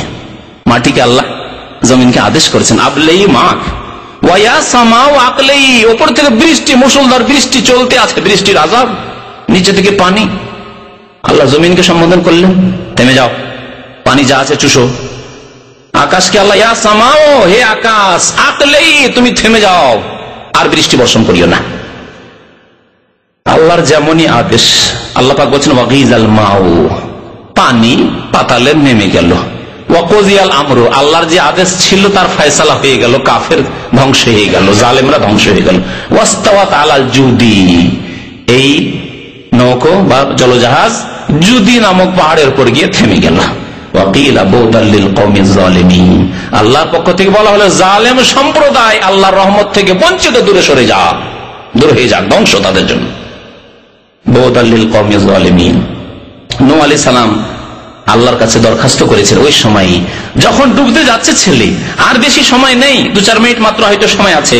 বলছে রব্বে ইন্নাবনি, আল্লাহ তুমি তো সবই দয়া করলে আল্লাহ, আর অনেক দয়ায় তোমার খাস রহমত আমার উপর হয়েছে আল্লাহ, তুমি আমাকে এত বড় রাসূল বানিয়েছো। ইন্নাবনি ওয়া ইন্নাহু মিন আহলি, এ তো আমার ছেলে, মিন আহলি আমার পরিবারের। ওয়া ইন্না ওয়াদাকাল হক, আল্লাহ তোমার ওয়াদা তো সত্য, নবীকে তুমি অপদস্থ করবে, লাঞ্ছিত করবে, লোকজনে কি বলবে নবীর ছেলে খারাপ হলে? আমাদের হুজুরের ছেলে যদি খারাপ, দেখো দেখো হুজুরের ছেলে, আর দেখো না, তাই না? হুজুরের ছেলে একটু খারাপ করলে অবস্থা খারাপ। হ্যাঁ, সমাজে যদি কোনো ভালো মানুষ হয়, ভালো মানুষের ছেলে একটু খারাপ করলে কঠিন অবস্থা। আর খারাপদের ছেলে কত রকম কি করছে কেউ কিছু বলছে না, দেখে দেখে অভ্যস্ত হয়ে গেছে। কিন্তু সাদা কাপড়ে যেহেতু দাগ দেখে অভ্যাস নেই, আর চট করে নজরে চলে আসছে। আল্লাহ তোমার ওয়াদা সত্য যে তুমি নবীকে লাঞ্ছিত অপদস্থ করবে না। সমাজের কাছে কত আমাকে লাঞ্ছনা শুনতে হচ্ছে যে কেমন নবী, অনেক ফাসেক লোকেরা, কাফের লোকেরা বলে কেমন নবী যে নিজের ছেলে কি পারে না, ছেলেকে নামাজ ধরাতে পারলো না, ছেলেকে হেদায়েত করতে পারলো না, কেমন নবী বলতে পারে। আল্লাহ তোমার ওয়াদা সত্য, আল্লাহ বাঁচা। ওয়া আনতা আহকামুল হাকিমিন, তুমি সর্বোত্তম ফয়সালাকারী, তোমার ফয়সালায় সবচেয়ে বড় ফয়সালা, তোমার উপর কেউ ফয়সালা করতে পারে না, সিদ্ধান্ত নিতে পারে না। আল্লাহ বলছে হেন ইন্নাহু লাইসা মিন আহলিক, তুমি মনে করো যে তোমার পরিবারের নয়। আল্লাহ স্পষ্ট করে দিলেন যে কাফের, বেদিন, বেনামাজি তোমার পরিবারের নয়। ইন্নাহু লাইসা মিন আহলিক ইন্নাহু আমালুন গায়রু সালিহ, কারণ সে অসৎ প্রকৃতির, অসৎ ব্যক্তি সে। তোমার ছেলে যেহেতু অসৎ, সুতরাং তোমার পরিবারের অন্তর্ভুক্ত সে নয়। ফালা তাসআলনি মা লাইসা লাকা বিহি ইলম, সুতরাং যে সম্পর্কে তোমার সম্যক জ্ঞান নেই, যে কাকে আল্লাহ নাজাত দেবেন, মুক্তি দেবেন, কাকে রেহাই দেবেন আর কাকে দেবেন না, সে সম্পর্কে আমি আল্লাহর কাছে তুমি দোয়া করিও না। ইন্নী আইযুকা আন তাকুনা মিনাল জাহিলিন, তোমাকে আমি সাবধান করছি, উপদেশ দিচ্ছি যে জাহেলদের অন্তর্ভুক্ত, মূর্খদের মতো কাজ করিও না, যে কাফেরের জন্য দোয়া করা শুরু করেছো, মুশরিকের জন্য দোয়া করা শুরু করেছো, বেদিনের জন্য দোয়া করা শুরু করেছো, খবরদার। ইন্নী আইযুকা আন তাকুনা মিনাল জাহিলিন, তখন আল্লাহর কাছে দোয়া, আল্লাহ তুমি মাফ করে দাও। আল্লাহ বলতে উঠে বলে আল্লাহ তোমার কাছে পানাহ চাই, আল্লাহ এমন কিছু আমি চাই না যা সম্পর্কে আমার কোনো জ্ঞান নেই। আল্লাহ তুমি যদি মাফ না করো আর যদি আমার উপর দয়া না করো, তাহলে আমিও ক্ষতিগ্রস্তদের অন্তর্ভুক্ত হয়ে যাব। আল্লাহর আযাব সম্পর্কে এই ঘটনা আল্লাহ পাক রব্বুল আলামিন কোরআনে কারীমে বর্ণনা করেছেন, যাতে করে আমরা উপদেশ নিতে পারি। একটি জাতি, মানব জাতির ইতিহাসে যেই জাতির ওপর আল্লাহর গজব আসা সত্ত্বেও এবং আল্লাহর গজবকে দেখে নেওয়ার পরেও সেই গজবকে আল্লাহ দূরে সরিয়ে দিয়েছিলেন, সেই জাতির নাম জানেন?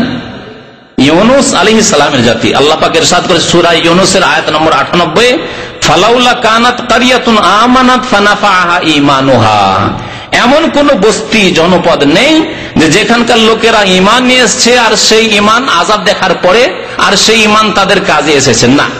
আযাব প্রত্যক্ষ করার পরে, আল্লাহর গজব দেখে নেওয়ার পরে তাদের ঈমান কোনো কাজে আসেনি। যেমন ফিরআউন যখন আযাব দেখে নিল, হাবুডুবু করছে, লোহিত সাগরে, তখন বলছে আমানতু আন্নাহু লা ইলাহা ইল্লাল্লাযী আমানাত বিহি বানু ইসরাঈল ওয়া আনা মিনাল মুসলিমিন।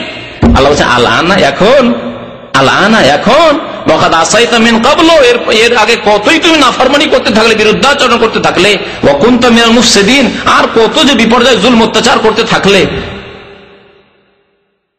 তাহলে আযাব দেখে নেওয়ার পরে আল্লাহ আযাব সরান না। ব্যতিক্রম একটি ঘটনা আল্লাহ কোরআনে কারীম উল্লেখ করেছেন, বলছেন ইল্লা কওমা ইউনুস, তবে ইউনুস আলাইহিস সালামের জাতি, তারা আল্লাহর আযাব দেখে নেওয়ার পরে লাম্মা আমানু, তারা সবাই ঈমান নিয়ে এসেছিল। যে দেখরি ইউনুস আলাইহিস সালাম তো রাগ করে দেশ থেকে চলে গেছে, আমাদেরকে ছেড়ে দিয়ে, যে আল্লাহর গজব আসবে, এখন আমরা তওবা সবাই কর, না হলে আযাব দেখতে পাচ্ছিস। এই যে মেঘমালা দেখছিস না, আর মেঘমালা তাও লাল হয়ে যে আগুন আসছে, আগুনের বর্ষণ হবে। আল্লাহ বলছেন লাম্মা আমানু, যখন তারা ঈমান নিয়ে আসলো, কাশাফনা আনহুম আযাবাল খিজিয়ে ফিল হায়াতিদ দুনিয়া, পার্থিব জীবনে তাদের উপর যে লাঞ্ছনাকর আযাব আমার আসতে যাচ্ছিল, সেই আযাবকে আমি দূরীভূত করে দিলাম, দূর করে দিল আল্লাহ পাক বলেন। তাহলে দেখেন আযাব ঘনিয়ে আসার পরেও তওবা করলে হতে পারে যে আল্লাহ মাফ করে দিতে পারেন। এখনো সময় আছে, এখনো সময় আছে আমাদের কাছে। ওমাত্তানাহুম ইলাহিন, এবং কিছুদিনের জন্য আমি তাদেরকে ভোগের সুযোগ দিলাম, যে ঠিক আছে দুনিয়া ভোগ করো, থাকো পরিবার পরিজন নিয়ে, ছেলে মেয়ে নিয়ে, স্ত্রী নিয়ে থাকো, ধন দৌলত নিয়ে বাড়ি ঘরে থাকো, এই সুযোগ আমি আরেকবার দিলাম। এখন আপনাদেরকে কিছু হাদিস শোনাবো আল্লাহর আযাব সম্পর্কে। নবী করিম সাল্লাল্লাহু আলাইহি ওয়াসাল্লাম থেকে আবু মুসা আশআরী রাদিয়াল্লাহু তাআলা আনহু বর্ণনা করেছেন, বুখারী মুসলিমের হাদিস, ইন্নাল্লাহা লা ইউমলিজ জালিম, আল্লাহ জালেমকে ছাড় দেন, অবসর দেন, ছেড়ে দেন না। ছাড় দেওয়া আর ছেড়ে দেওয়ার পার্থক্য আছে, পার্থক্য নাই। ছেড়ে দেওয়া মানে ছেড়েই দেন, ধরবেন না, না ছাড় দেন মানে অবসর দেন, সময় দিয়ে ঢিলা ঢিলা ছেড়ে দিয়েছে। নামাজ পড়ে না, ছেড়ে দিয়েছে, ভালো চাকরি পেয়ে গেল, তারপরে নামাজ পড়ে না, তারপর টাকার অভাব নেই, শিরিক করছে, তারপর টাকা পয়সার অভাব নেই, সুখের অভাব নেই, ভালো ভালো পরিবারের ছেলে মেয়েদের বিয়ে দিতে পারলো, আর ভালো ভালো লোকের সাথে সম্পর্ক, আর একবার এমপি হয়ে গেল, মিনিস্টার হয়ে গেল, আর রাষ্ট্রপতি হয়ে গেল, প্রধানমন্ত্রী হয়ে গেল। ধোকা খাবে না, পাপ করছো তারপরে আল্লাহ এরকম চড়িয়ে দিচ্ছেন ওপর দিকে, চলেই যাচ্ছে ওপর দিকে, ধোকা খাবে না, সাবধান। ইন্নাল্লাহ লা ইউমলিজ জালিমা, জালেমকে, আগেই বলেছি জালেমকে, জালেম মানে যে মানুষের উপর জুলুম করে সেই, যে ব্যক্তি আল্লাহর হক নষ্ট করে সেও জালেম, যে মানুষের হক নষ্ট করে সেও জালেম। জুলুম বলা হয় যে কোনো জিনিসকে তার যথাস্থানে যদি না রাখা হয়, এর নাম হচ্ছে জুলম। জুলমের এটি হচ্ছে সংজ্ঞা। সুতরাং যেই ব্যক্তি আল্লাহ এবং রাসূলের আদেশ পালন করলো না, সে আল্লাহর হকের ক্ষেত্রে হোক আর মানুষের হকের ক্ষেত্রে হোক, তো আল্লাহ পাক ঢিল দেন, অবসর দেন, হাত্তা ইযা আখাযাহু, আর আল্লাহ যখন ধরে নেন, আযাব যখন চলে আসে, লাম ইউফলিতহু, তখন আল্লাহ ছাড়েন না। আযাব যখন চলে আসে তখন এমন করে ধরেন আর ছাড়েন না। ইন্না বাতশা রাব্বিকা লাশাদীদ, আল্লাহ সূরা বুরুজে বলছেন, নিশ্চয় তোমার রবের পাকড়াও বড়ই শক্ত, লাশাদীদ, খুব শক্ত। সুম্মা কারা, তারপরে এই আয়াত তেলাওয়াত করলেন, ওয়াকাযালিকা আখযু রাব্বিকা, অনুরূপ তোমার রবের পাকড়াও, রবের আযাব, ইযা আখাযাল কুরা, যখন কোন জনপদকে, কোন দেশকে আল্লাহ ধরে ফেলেন, ওয়াহিয়া জালিমা, সেই দেশের লোকেরা যখন জুলম অত্যাচার করে, ইন্না আখযাহু আলীমুন শাদীদ, নিশ্চয় আল্লাহর পাকড়াও বড়ই যন্ত্রণাদায়ক এবং বড়ই শক্ত।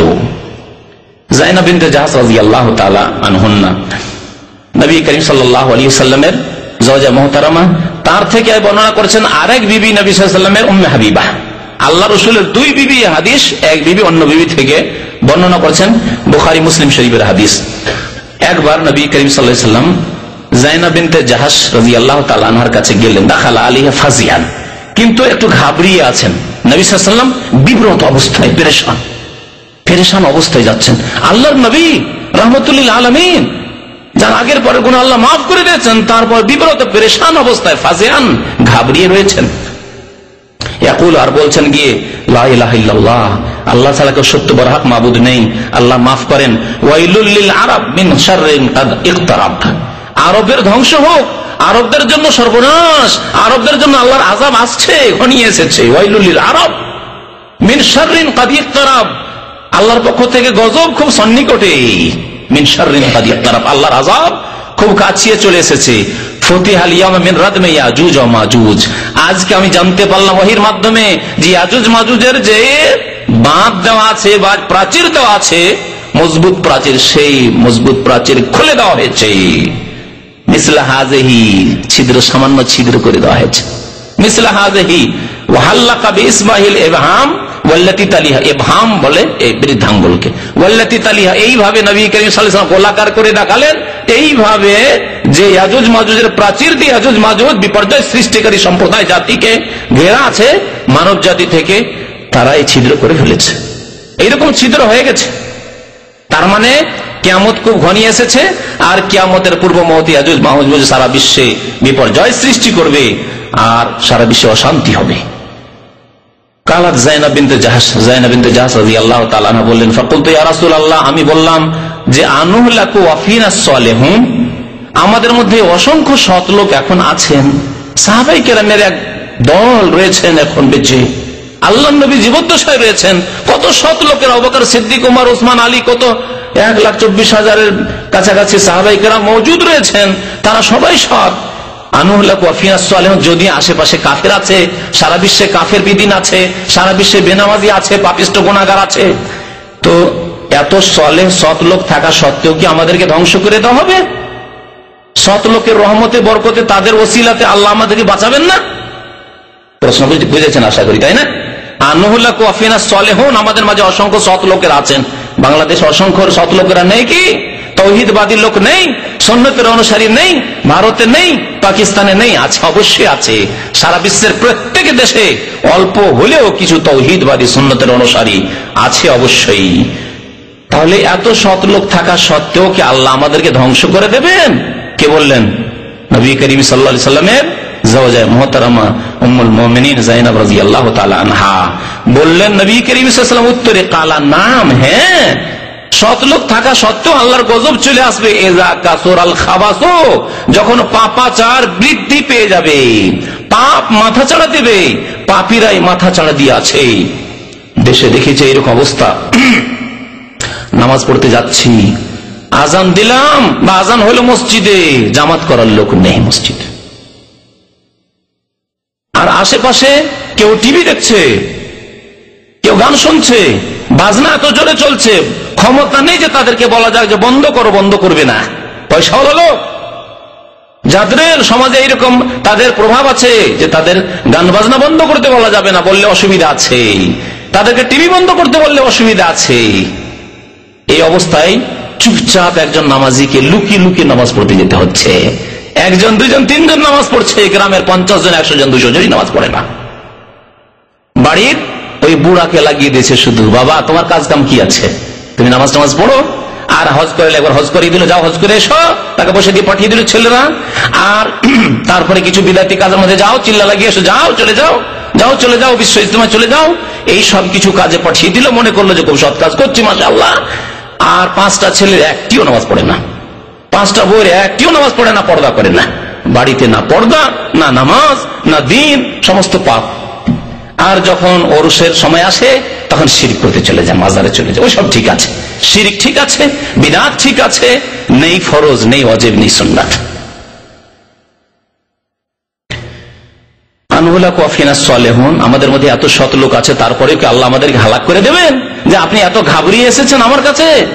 নবী করিম সাল্লাল্লাহু আলাইহি ওয়াসাল্লাম বললেন, নাম এযা কাসুরাল খাবাস, যখন পাপ বৃদ্ধি পাবে সমাজে তখন আল্লাহর আযাব চলে আসবে, সবকে শামিল করে নেবে। আচ্ছা, সবকে যে আল্লাহর আযাব শামিল করে নিল, তাহলে ভালো লোকগুলির কি হবে? প্রশ্ন থেকে যায় না, ভালো লোকের কি হবে? শুনুন তারপরে হাদিসে মা আয়েশা রাদিয়াল্লাহু তাআলা আনহা হাদিস বর্ণনা করেছেন, বুখারী শরীফের হাদিস। ক্বালা রাসূলুল্লাহ সাল্লাল্লাহু আলাইহি ওয়াসাল্লাম ইয়াগযু জাইশুল কাবাতা, একটি সেনাবাহিনী এসে কাবার উপর হানা দেবে। নবী সাল্লাল্লাহু আলাইহি ওয়াসাল্লামের ভবিষ্যৎবাণী, একটি সেনাবাহিনী আসবে, আসার পরে কাবা শরীফের উপর হামলা করবে। ফাইযা কানু বিবাইদা মিনাল আরদ, কাবা শরীফ থেকে কিছু দূরেই থাকবে তারা, ইউখসাফু বিআউয়ালিহিম ওয়া আখিরিহিম, তাদেরকে জমিনে ভূমিকম্প দিয়ে ধ্বংস করে দেওয়া হবে, ধসিয়ে দেওয়া হবে, তাদের শুরু থেকে শেষ পর্যন্ত, তাদের নেতাদের থেকে শুরু করে সাধারণ সেনা পর্যন্ত সমস্তকে ধ্বংস করে দেওয়া হবে। নবী করিম সাল্লাল্লাহু আলাইহি ওয়াসাল্লাম তাহলে এই সেনাবাহিনী সম্পর্কে ভবিষ্যৎবাণী করলেন, তাদের পরিণাম সম্পর্কেও ভবিষ্যৎবাণী করলেন, তাই না? যে তাদেরকে আল্লাহ কি করবেন? মাটিতে ধসিয়ে দিয়ে ধ্বংস করে দেবেন। তারপরে শুরু থেকে শেষ পর্যন্ত বলা হয়েছে, এর অর্থ মা আয়েশা রাদিয়াল্লাহু তাআলা আনহা এই বুঝলেন, আর এটি হচ্ছে ঠিক, যে সবকে ধ্বংস করে দেওয়া হবে, তা আশেপাশে তো কিছু মুসলিম আছে। এমন তো হবে না যে মক্কার আশেপাশে সব কাফের বাস করবে, না, অনেক মুসলিম আছে। তাহলে শুরু থেকে শেষ পর্যন্ত সবকে মাটি সহজে ধসিয়ে দেওয়া হবে, মাটিতে পুঁতে দেওয়া হবে। তো অনেক মুসলিম আছে, নামাজি আছে, দিনদার আছে, পরেশগার আছে, দাড়িওয়ালা আছে, তাওহীদের অনুসারী আছে, সুন্নতের অনুসারীরা আছে। তাহলে তাদের কি হবে? কাইফা ইউখসাফু বিআউয়ালিহিম ওয়া আখিরিহিম ওয়া ফীহিম আসওয়াকুহুম ওয়া মান লাইসা মিনহুম।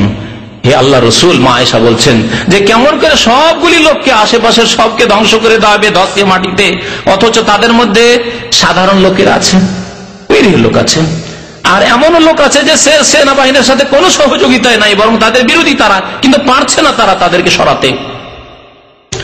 নবী করিম সাল্লাল্লাহু আলাইহি ওয়াসাল্লাম বলেন, কালা ইউখসাফু বিআউয়ালিহিম ওয়া আখিরিহিম সুম্মা ইউবআসুনা আলা নিয়াতিহিম।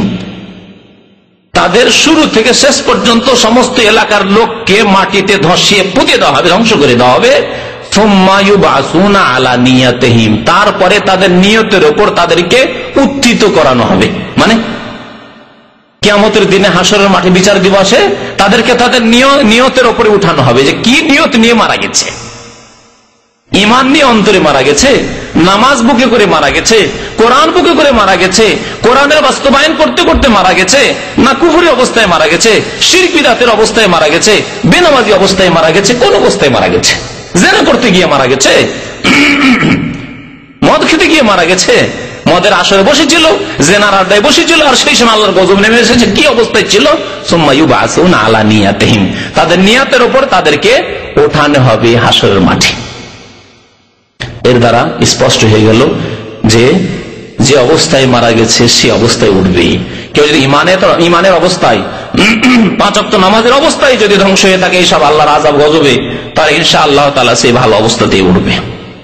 আর যদি গুনার অবস্থায় মারা যায়, যে কোনো গুনার অবস্থায়, তাহলে সে অবস্থায় উঠবে, অপরাধী মুজরিম হয়ে আল্লাহর দরবারে উঠবে। নবী করিম সাল্লাল্লাহু আলাইহি ওয়াসাল্লাম এই সৎ লোকদের সম্পর্কে আরেকটি হাদিস রয়েছে, সৎ লোকদের সম্পর্কে সহিহ বুখারী হাদিস শোনায়।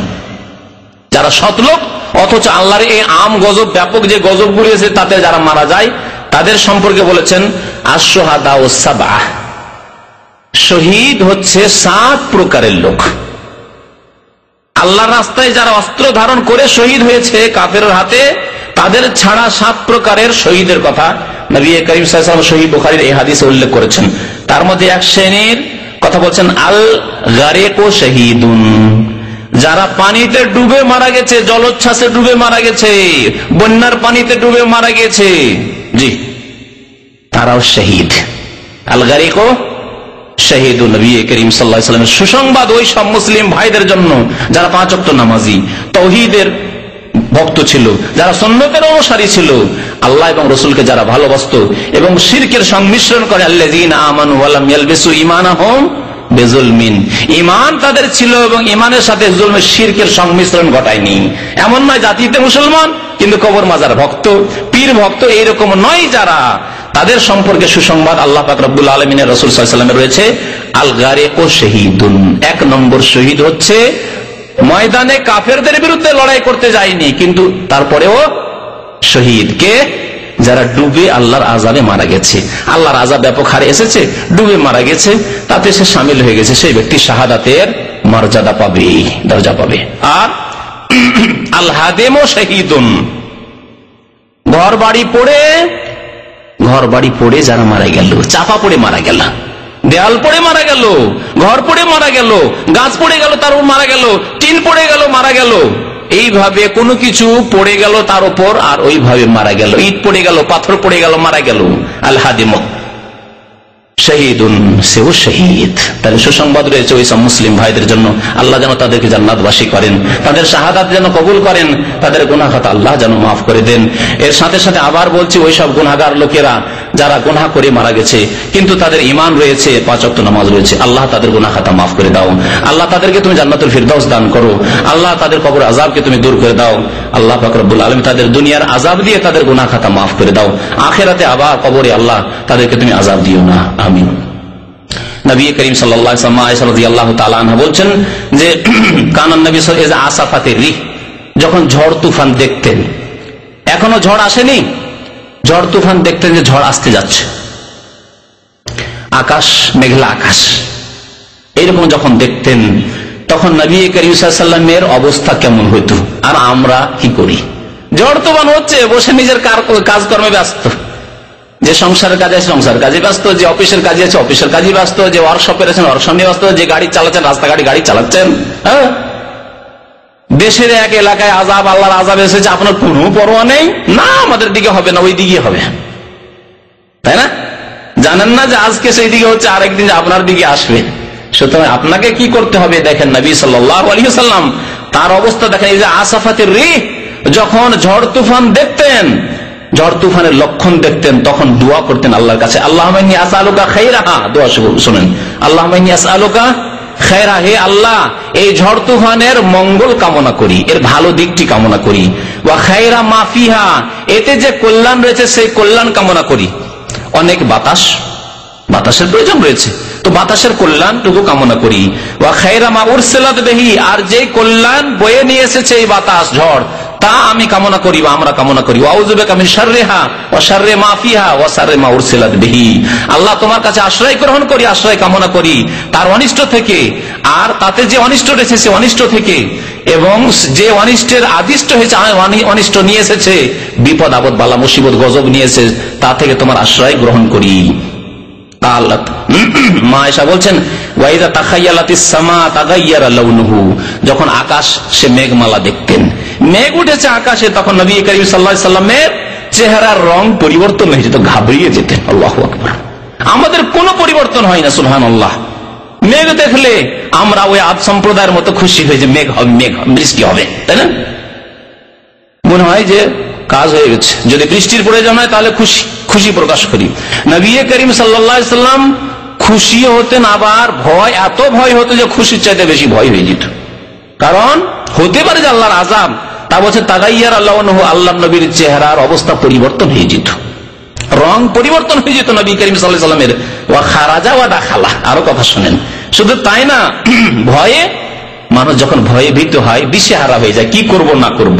নবী করিম সাল্লাল্লাহু আলাইহি সাল্লাম তখন একবার বাড়িতে ঢুকতেন, বাড়িতে ঢুকে আবার বিবির কাছেও বাড়িতে শান্তি পাচ্ছেন না, আবার বাইরে যেতেন যে কি হয় না হয়, আবার বাইরে গিয়ে দেখতেন যে কি হয় না হয়, কি আল্লাহর গজব আসে নাকি, আবার বাড়িতে আসতেন, আবার বাইরে যেতেন, এইরকম অবস্থা হয়ে যেত নবী করিম সাল্লাল্লাহু আলাইহি সাল্লামের। আকবালা ওয়া আদবার, একবার সামনের দিকে বাড়তেন, একবার পিছ পা হইতেন। ফাইদা মাতারাত সুররিয়া আনহু, বৃষ্টি যখন হইতে লাগতো, তখন নবী করিম সাল্লাল্লাহু আলাইহি ওয়াসাল্লামের এই পেরেশানি দূর হয়ে যেত, যে আলহামদুলিল্লাহ যাক বৃষ্টি হইলো। বৃষ্টির প্রয়োজন আছে, কারণ মরুভূমিতে আরব দেশে এমনি বৃষ্টি কম, আর বৃষ্টি হলে খুব খুশি, স্বাভাবিক। ফারাফতু যালিকা ফি ওয়াজহিহি, তখন আমি আল্লাহ রাসূলের চেহারা মোবারক দেখে বুঝে নিতাম যে এখন আল্লাহ নবী খুশি হয়েছেন। একটু আগে পেরেশান ছিলেন, যতক্ষণ বৃষ্টি বর্ষেনি ততক্ষণ মেঘমালা দেখে পেরেশান হয়ে যেতেন, বিচলিত হয়ে যেতেন, আর যখনই বৃষ্টি হয়ে যেত, নেমে যেত, তখন খুশি হতেন। কালাত আয়েশা ফাসালতুহু, আমি জিজ্ঞাসা করলাম আল্লাহ নবী, ইয়া রাসূলুল্লাহ, আপনি আল্লাহ রাসূল, আপনি কেন এরকম করেন? যখন মেঘমালা দেখেন তখন আপনি একবার বাড়িতে, আবার আপনি বসেন না, আবার বাইরে, একবার আগের দিকে যান, একবার পিছ পা হন, এইরকম পেরেশান কেন হয়ে যান? আর আপনার চেহারা একবারে পাল্টিয়ে যায়, কেমন অবস্থা হয়ে যায়। লাল্লাহু ইয়া আয়েশা, বলছেন হে আয়েশা, হতে পারে কামা কালা কওম আদ, হতে পারে আদ সম্প্রদায়ের উপর যখন আল্লাহর আযাব এসেছিল, এরকম আকাশে তারা মেঘমালায় দেখেছিল। সূরা আহকাফ আয়াত নম্বর 24-25 মহান আল্লাহ ইরশাদ করেছেন, ফালাম্মা রাউহু আরিদা, যখন তারা মেঘমালা দেখেছিল, আরিদা মানে বাদল, সাহাব, মেঘমালা যখন আকাশে দেখেছিল, তখন তারা বলেছিল ফালাম্মা রাউহু আরিদান মুস্তাকবিলা আউদিয়াতিহিম, তাদের উপত্যকায় এক দিগন্তে দেখলো যে মেঘমালা, তখন তারা খুশি হয়ে বলেছিল হাযা আরিদুন মুমতিরুনা, এই যে মেঘমালা আছে না, আমাদের এলাকায় বর্ষিবে, বৃষ্টি হবে আমাদের এলাকায়। মুসলিম শরীফের হাদিস, কোরআন কারীমের আয়াতটি শোনাই। তখন আল্লাহ বলেন বাল হুয়া মাস্তাজালতুম বিহি, মেঘমালা থেকে বৃষ্টি হবে না, বরং ওই আযাব এসেছে যে আযাবের জন্য তোমরা তাড়াহুড়া করছিলে, নবীকে চ্যালেঞ্জ করছিলে, হুদ আলাইহিস সালামকে কি চ্যালেঞ্জ করছিল তারা, যে এতে না বিআযাবিল্লাহ ইন কুনতা মিনাস সাদিকিন, তুমি যে ধমক দিতেই থাকো আমাদেরকে শুধু, এই তোমরা যদি কলেমা না পড়ো, তোমরা যদি নামাজ না পড়ো, তোমরা যদি আল্লাহকে ভয় না করো, পাপ না ছাড়ো, তো আযাব আসবে, আযাব আসবে, আযাব আসবে, কই তোমার আযাব নিয়ে আসো না। চ্যালেঞ্জ করতো তারা, একটা মজাক করতো যে এমনি মিছা কথাই বলছে হুদ। আল্লাহ বলছেন বালহুয়া মাস্তাজালতুম বিহি রিহুন, তাতে রয়েছে ঘূর্ণিঝড়। আল্লাহ রিহুন, ঘূর্ণিঝড় রয়েছে। ফিহা আযাবুন আলীম, শুধু বাতাস নয়, তাতে রয়েছে কঠোর আযাব, বড় আযাব, শাস্তি রয়েছে। তুদাম্মিরু কুল্লা শাই, পৃথিবীর সব কিছুকে ধ্বংস করে দেবে, তোমাদের সব কিছুকে সর্বনাশ করে। তুদাম্মিরু কুল্লা শাই বিআমরি রাব্বিহা, রবের আদেশ মোতাবেক এই ঘূর্ণিঝড় এসেছে।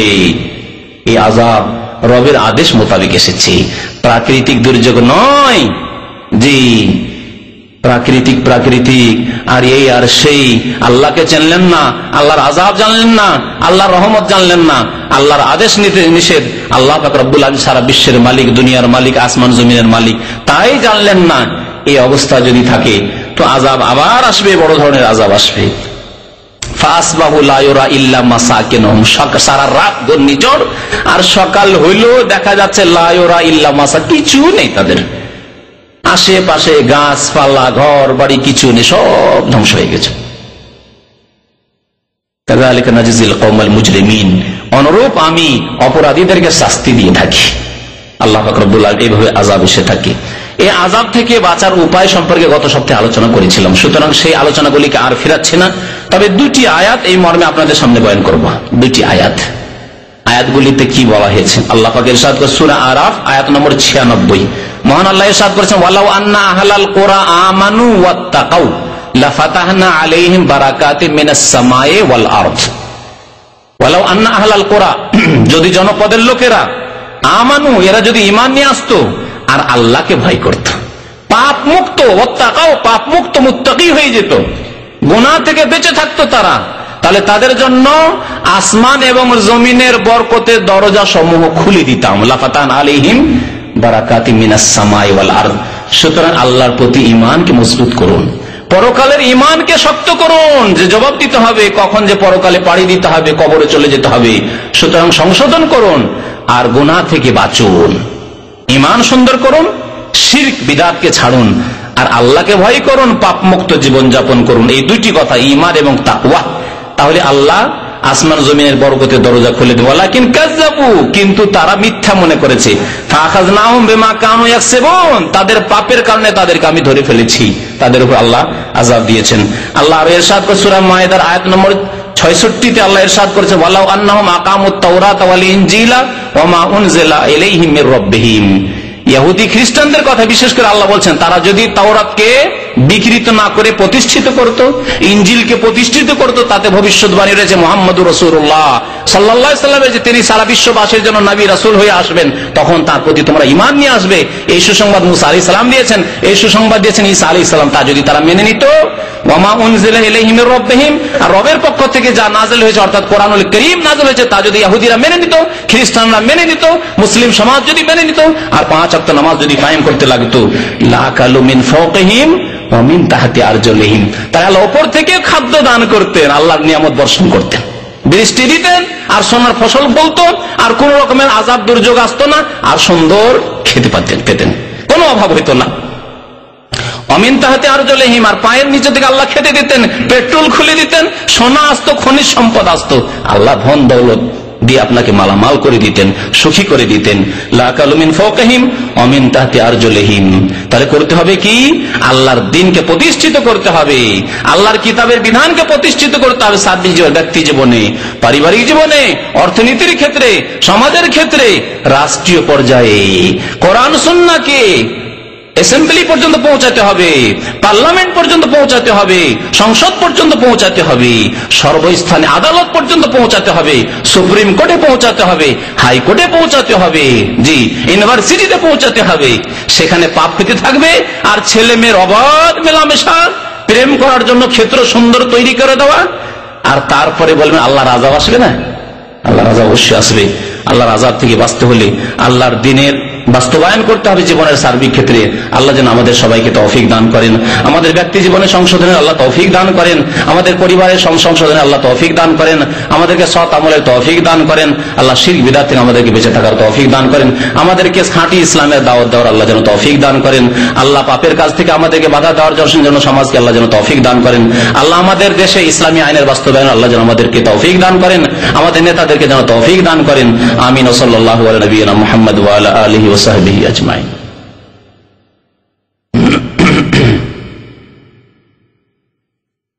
আস্তাগফিরুল্লাহ। প্রশ্ন আছে কিছু?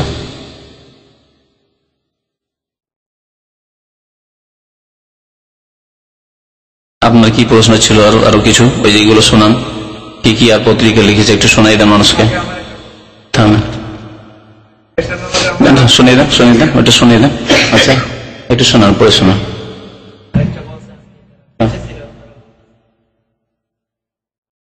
ঝড়ের সাথে যুদ্ধ করে তারা বেঁচেছে, মানে আল্লাহর সাথে যুদ্ধ করে বেঁচেছে, বুঝতে পারলেন?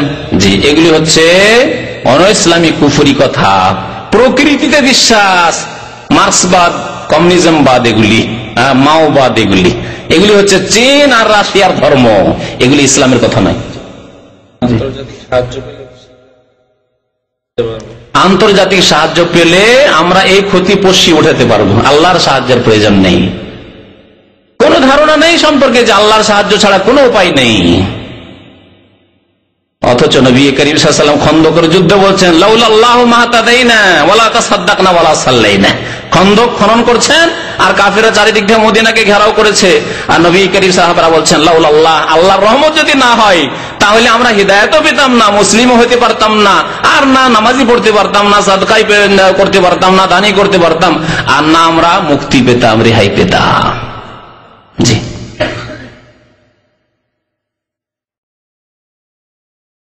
জীবনকে লন্ডপন্ড করে দিয়েছে এই ঝড় তুফান এসে, জীবনকে লন্ডপন্ড করে দিয়েছে। আগে বলেছি যে নবী করিম সাল্লাল্লাহু আলাইহি ওয়াসাল্লাম বলেছেন, আল্লাহ কি বলছেন, যে আদম সন্তান আমাকে কষ্ট দিয়ে থাকে, ইয়াসুবুদ্দাহরা, জামানাকে গালি দেয়। লন্ডপন্ড করে দেওয়া যে বলা হইলো, এটি আল্লাহকে গালি দেওয়া হইলো, আল্লাহ সম্পর্কে বেয়াদবি করা হইলো। ওয়াকাল্লিবুল লাইলা ওয়ান নাহার, আমি রাত দিনকে পরিবর্তন করে থাকি, সুতরাং সবকিছু আমি আল্লাহ করে থাকি। এই কথাগুলি আল্লাহকে বলা হইলো। জায়েজ নয় সব কথাবার্তা লিখা, বলা, প্রচার মাধ্যমে পেশ করা, জায়েজ নয় এগুলি। জি,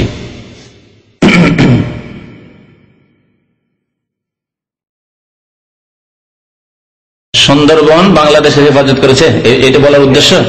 ঢেকে রেখেছে মানে ঘূর্ণিঝড় থেকে বাঁচিয়েছে। দেখছেন, সবকিছু হচ্ছে কি বলা হয়, বস্তুবাদ। এর নাম হচ্ছে বস্তুবাদ। জি, মানে বস্তুর উপর ভরসা করা, আল্লাহ সম্পর্কে কোনো জ্ঞান নেই। জি,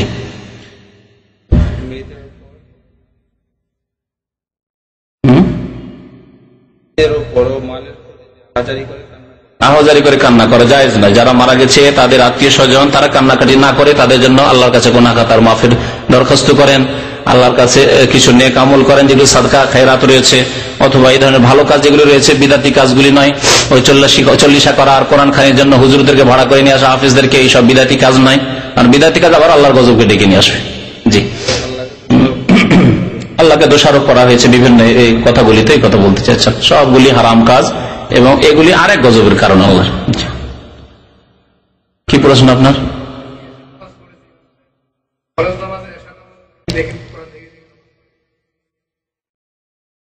না, জায়েজ না, জায়েজ না। এবং ওইখানে আওকাফের পক্ষ থেকে, আওকাফ মিনিস্ট্রি থেকে নিষেধ আছে। কিছু ইমামরা, জানি না, জাহেল মূর্খ যারা করে থাকে, আমার যতটুকু জানা আছে এটা নিষেধ আছে ফরজ নামাজে।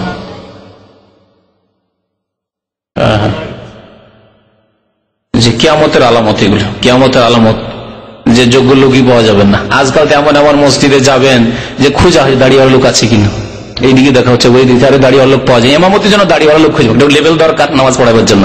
লেভেলই পাওয়া যায় না, মাঝে মাঝে বিনা দাঁড়িয়ে লোক এমামতি করছে ভালো ভালো মসজিদে। এই কিয়ামতের লক্ষণ। এই যে এত দ্রুত বেগে যে ইসলামের উল্টো দিকে মানুষ চলছে, যে 20, 25, 50 বছরের মধ্যে কি হবে আল্লাহ পাক জানে, আল্লাহ পাক জানে কি হবে দুনিয়ার অবস্থা।